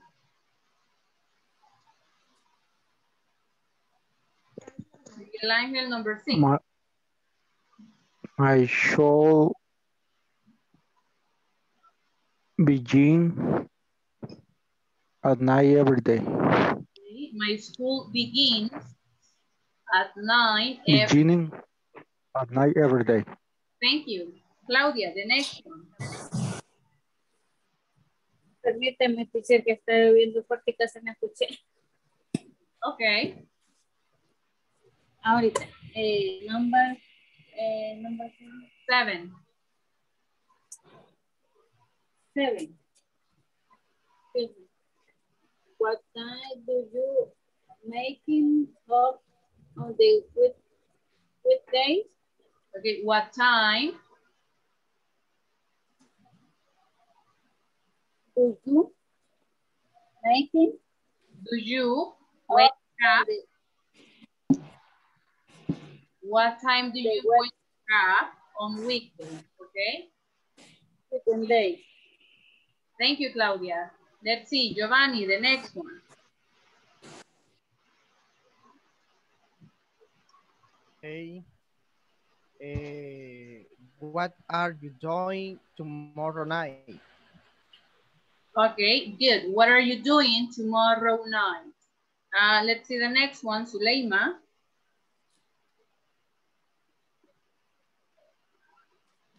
Okay. Number 9, la número 9. I usually not work on Sunday, but today I work. But today? I work. Okay, estamos bien al inicio. I usually don't work. Teníamos duda allí, teacher. Por la expresión today. Today, right. No hemos logrado. Ajá. En ese caso, como tengo primero un adverbio de frecuencia, dice que generalmente no trabajo los domingos. Pero ahora,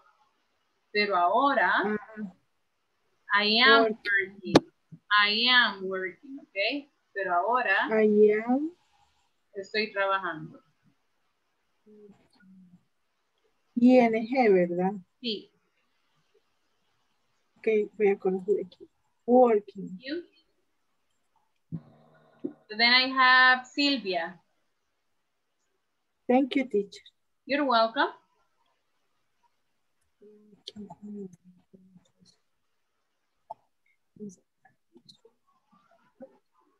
Silvia, number 10.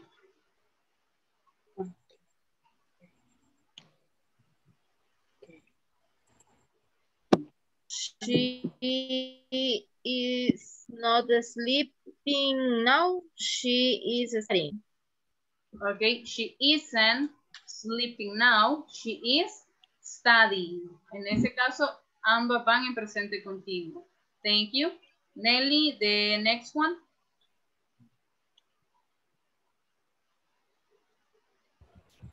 How often do you review your lesson? Okay, excellent. How often do you review your lessons? Carlos, the next one.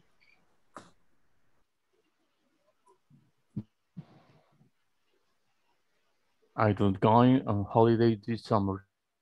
Okay, I Don't going on holiday this summer. Vaya. I don't go or I'm not going. Okay. Teacher, ¿puede escribirla, por favor? Vaya, permítanme. Déjenme ver si se las puede. En el chat, Ajá. ¿Qué pasó?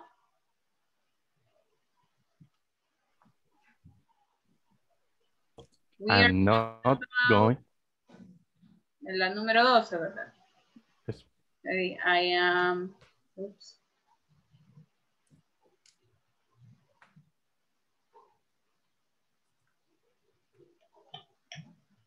I am not going, okay. I'm not I am not going on holiday this summer, okay. Así me quedaría. Thank you. Thank you. You're welcome. Veamos la siguiente, número 13. Can you speak slowly, please? I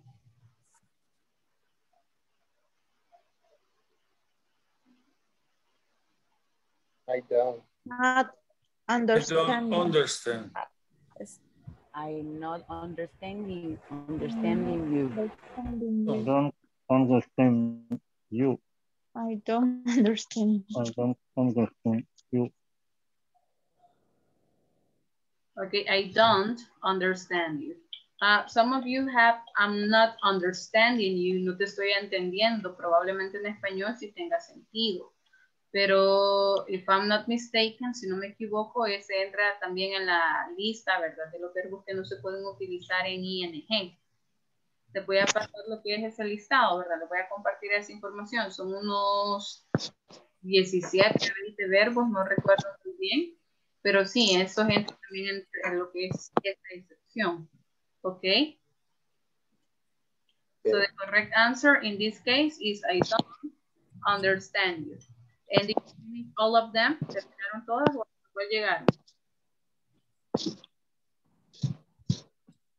Nosotros llegamos hasta la número 12. Hasta la 12. ¿Y los demás? 40. 14. Sí, yo vi que... No, nosotros igual. Yo vi que... Hasta la 12. Ok, excelente. Sí, yo vi unos que ya iban casi que terminando. So, Nosotros... todas entonces. So we have 14. She Works. Okay. Works as a secretary in big company. Okay, so we have that she works as a secretary in a big company. Then we have Miss Clara, a violin. Okay, perfect. Takes a violin class every Wednesday. Then we have is. Okay, good. It is usually so humid here in summertime. Then we have 17. Don't forget to take your coat. It is. Okay, it is cold outside. Then we have the flower. Smells. Okay. Smells so good. Then we have that cold order.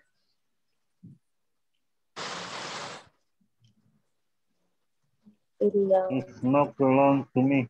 Not or doesn't? Doesn't belong. No me pertenece. Okay. Where do you like? No me pertenece. And the last one? Where do you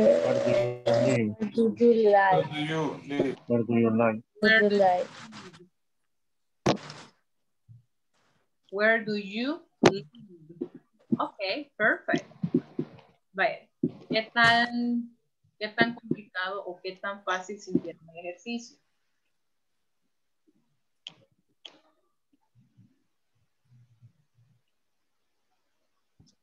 Algo difícil, teacher. Algo difícil. Ajá, why do you think it was difficult? Confundir los tiempos, teacher. Y teacher, para hacerlo sí pensamos demasiado y todavía teníamos dudas. En el grupo teníamos muchas dudas. Okay. Yeah, so probably there, ahí prácticamente el tip está en el adverbio de lugar, de tiempo, perdón, en la frase de tiempo que estoy usando. Another thing that I forgot to mention is that when we use frequency adverbs, cuando uso adverbios de frecuencia, generalmente siempre vamos a usar lo que es el presente simple, ¿ok? El presente simple siempre va a ir de la mano con los adverbios de frecuencia. Ahí sí no puedo poner presente continuo. Ok, lo otro, como ya vimos que el presente continuo lo uso no solo para hablar en presente, sino que también a futuro. yo tengo que ver si no tengo alguna expresión que me esté hablando a futuro, como en el caso teníamos tonight, tomorrow night, etc. Si yo tengo esas expresiones, ya me da a entender que estoy hablando a futuro. Y si estoy hablando a futuro, utilizo el presente continuo. ¿Ok? So we are going to be practicing. Vamos a seguir practicando con eso. No se preocupen, ¿verdad? Probably it might be a little bit challenging. Va a ser un poquito complicado, ¿verdad? Pero van a ver que después se les va a hacer todo mucho más fácil. So I'm going to check attendance for the last time. Voy a pasar lista la última vez. Let me see. Present, teacher. Thank you. Ana Delmi Herrera. Carlos Alberto Meléndez. Present, teacher. Okay. Claudia Guadalupe Arias. Present, teacher. Okay, thank you. Consuelo del Carmen. Daniel Antonio Luna. Present, teacher. Thank you. Daniel Enrique Orellana. Present, teacher. Thank you. Giovanni Alexander. Present. Thank you. Isabel Beatriz Joya. Thank you. Juan Carlos Peña.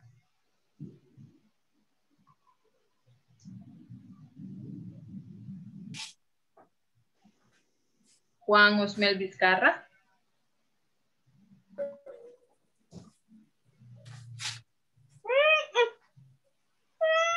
Linda Ivette Márquez.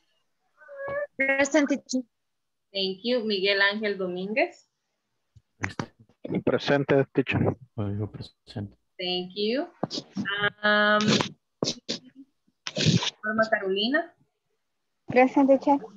Thank you. Renata Romero. Present, teacher. Thank you. Rinaldo Castro. Present, teacher. Ok. Zenaida América. Silvia Zuleima. Present, teacher. Thank you. Zuleima Verónica. Present, teacher. Thank you. Xiomara del Carmen. Daniela Alexandra. Present, teacher. Thank you. And Jenny Carolina. Gracias, Juan Carlos. Vaya, entonces, no sé si habrá alguna pregunta o duda de lo que hemos visto ahora.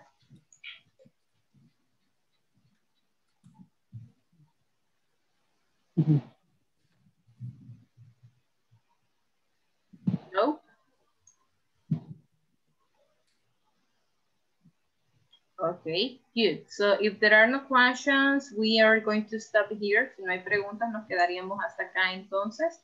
Y mañana continuaríamos, ¿ok? Okay. Ok, solamente teacher. Carlos se quedaría, ¿verdad? Ahora le toca lo que es la tutoría. Los demás ya pueden irse a descansar. So that's going to be all for today. Thank you so much for coming and see you tomorrow. Bye, teacher. Good night. Good night. teacher. Good night. Bye.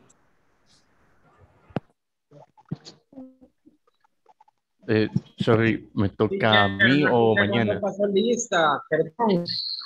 Carlos. Mañana me toca a mí, ¿verdad? Sí, hoy le toca Ah, a Juan Carlos. ok, de acuerdo. Gracias. Bueno, Ay, no me pasaré. Bye. bye.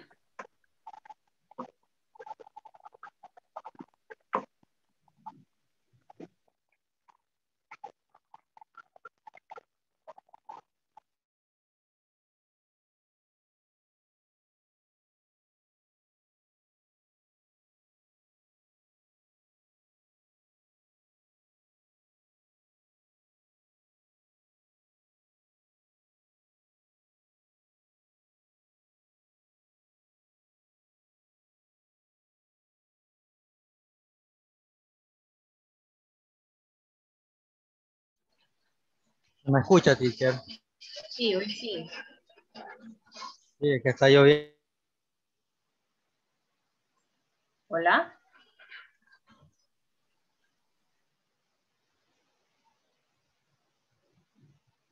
Hola. Hola. Juan Carlos, I can barely hear you.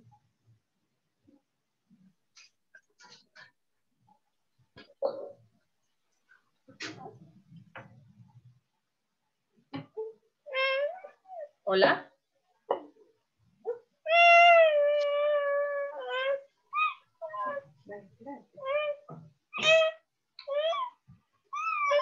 Hola.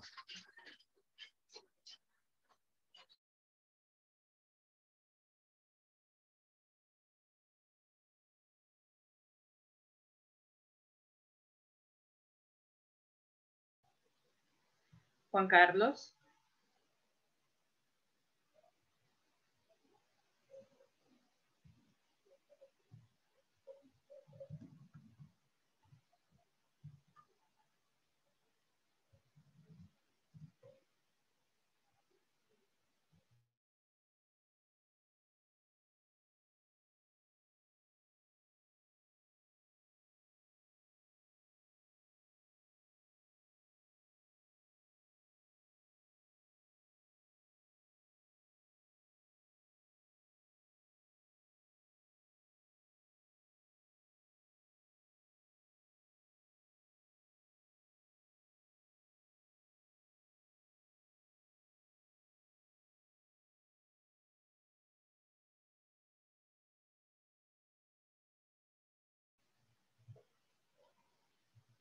Está en silencio, Juan Carlos. Hoy sí, hoy sí. Sí, hoy Lo sí. siento, teacher, es que justo ya al final se me está yendo el Inter y está lloviendo fuerte. Sí, así veo. Pero hoy sí me escucha. Sí, hoy sí. Ok, voy a sacar una duda antes de que pase cualquier otra cosa. Ayer yo mencioné el more como más y usted mencionó el plus. Ajá. ¿Cuándo diferenciarlo? ¿Cuándo usar more o plus? Vaya, ahí porque es un signo de operación, ¿verdad? Es el signo de la suma. Entonces yo lo leo como plus. Ok. Ah, ok. Porque era el sin, el Y signo. cuando, Ajá. ok, Ya ahora, va, por ejemplo, si yo le digo, dígame. le digo una suma, 2 plus 2 equals 4. 2 más 2 es igual a 4, ¿ok? Pero porque es el símbolo. 2 plus 2, or 10 plus 5, 11 plus 9, y así. Es el símbolo de la suma. Ahora con el more, yo Ok. digamos more important, cuando estoy hablando de comparativos, o more interesting, y así, ¿verdad? Ok, hoy sí. Ok. ¿Y qué tal? ¿Cómo has sentido la... Hoy sí. Fíjese que ahorita en este específicamente, me confundí un poco por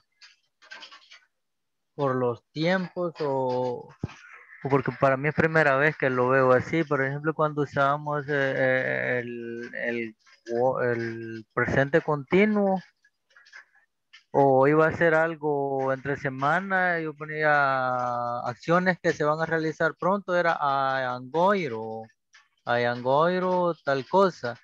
Y ahora usted me lo ha explicado de otra forma. Es entendible, lo único que como que cuesta acomodarlo un poco. Sí, y la verdad que yo... Y en estos, en es- Lo siento, continúe. no, y habían dicho, o era Angoir o era Will, que son el futuro, ¿verdad?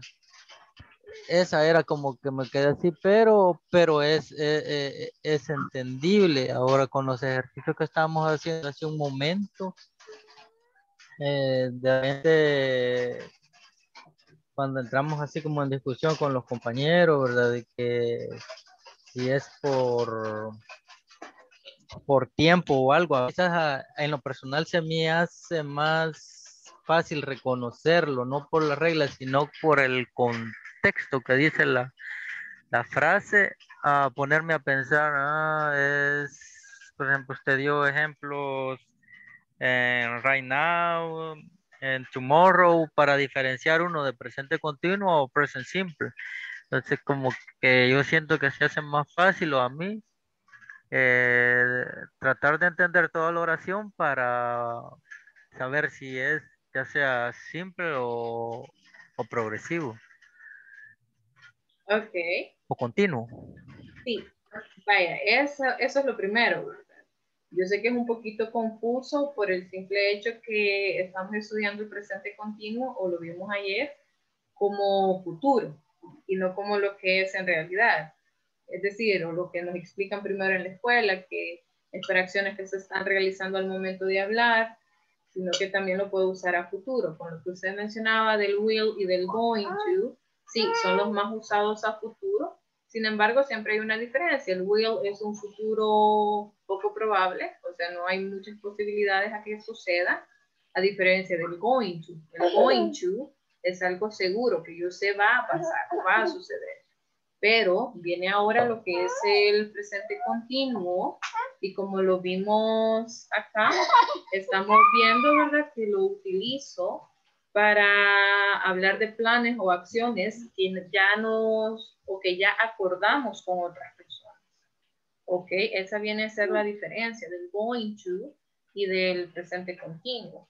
El going to son planes que yo sé tienen más posibilidad a que sucedan del will, y el presente continuo es algo que yo ya hablé, digamos, en este caso con usted. Pero si yo voy a usar going to, es algo que yo solamente he pensado. Ok, yo quiero hacer esto, o voy a hacer esto. Pero no se lo he dicho a nadie, solamente lo tengo yo presente, ¿verdad? Por ejemplo, voy a hacer ejercicio. O sea, pueda que suceda, pueda que no. Ya digamos, vengo yo y le digo a mi esposo que vamos a ir a hacer ejercicios, ya ahí hablamos y es algo más seguro que pueda suceder.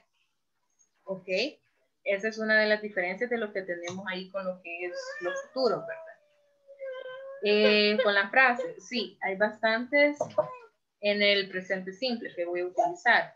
Las del presente continuo solo son esas tres que habíamos mencionado, que son, por ejemplo, now, right now y at the moment. Ya con el presente simple, les comentaba, ¿verdad?, que se me pasó a informarles que cuando tengo adverbios de frecuencia, utilizo lo que es el presente simple. So yo tengo, I usually wake up. What time do you usually, or how often do you? Ahí siempre voy a utilizar lo que es el presente simple. No puedo utilizar lo que es el presente continuo. ¿Ok? Eso. Another thing, otra cosa, ¿verdad? Si yo tengo expresiones como every day, o yo sé que son acciones cotidianas o regulares, por ejemplo, los hábitos o las rutinas, decíamos, también utilizo lo que es el presente simple. No sé si me doy a entender.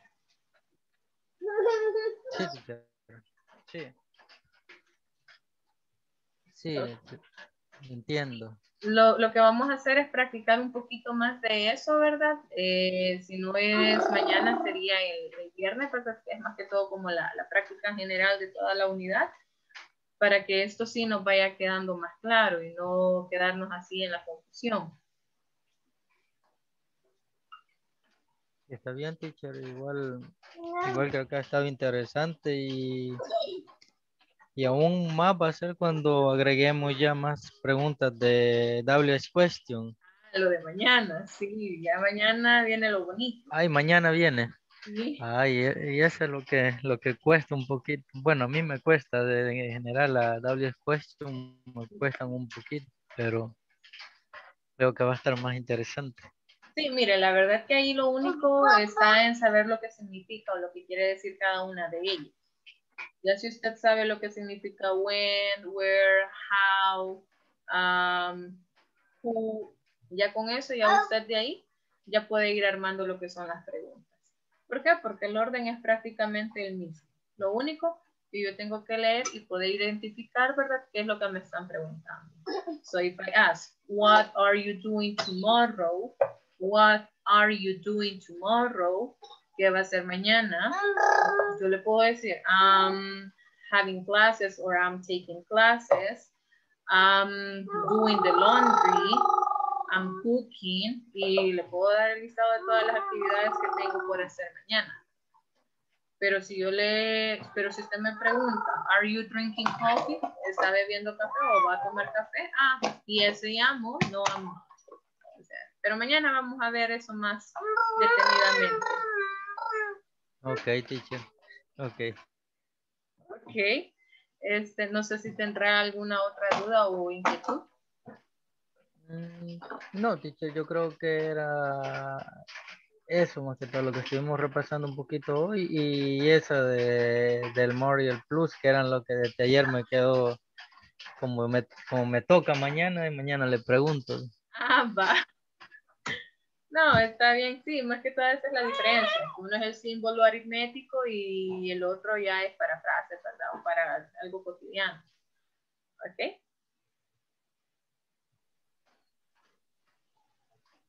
Ok, teacher, entonces yo creo que estamos bien.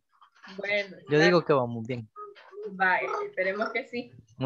Muchas gracias, teacher. Yo digo que sí. Bueno. Ok. Ok, teacher. Have a good night. Thank you, likewise. Igualmente, hasta mañana, primero Dios. Thank you. Bye. Primero Dios, teacher. Buenas noches. Buenas noches.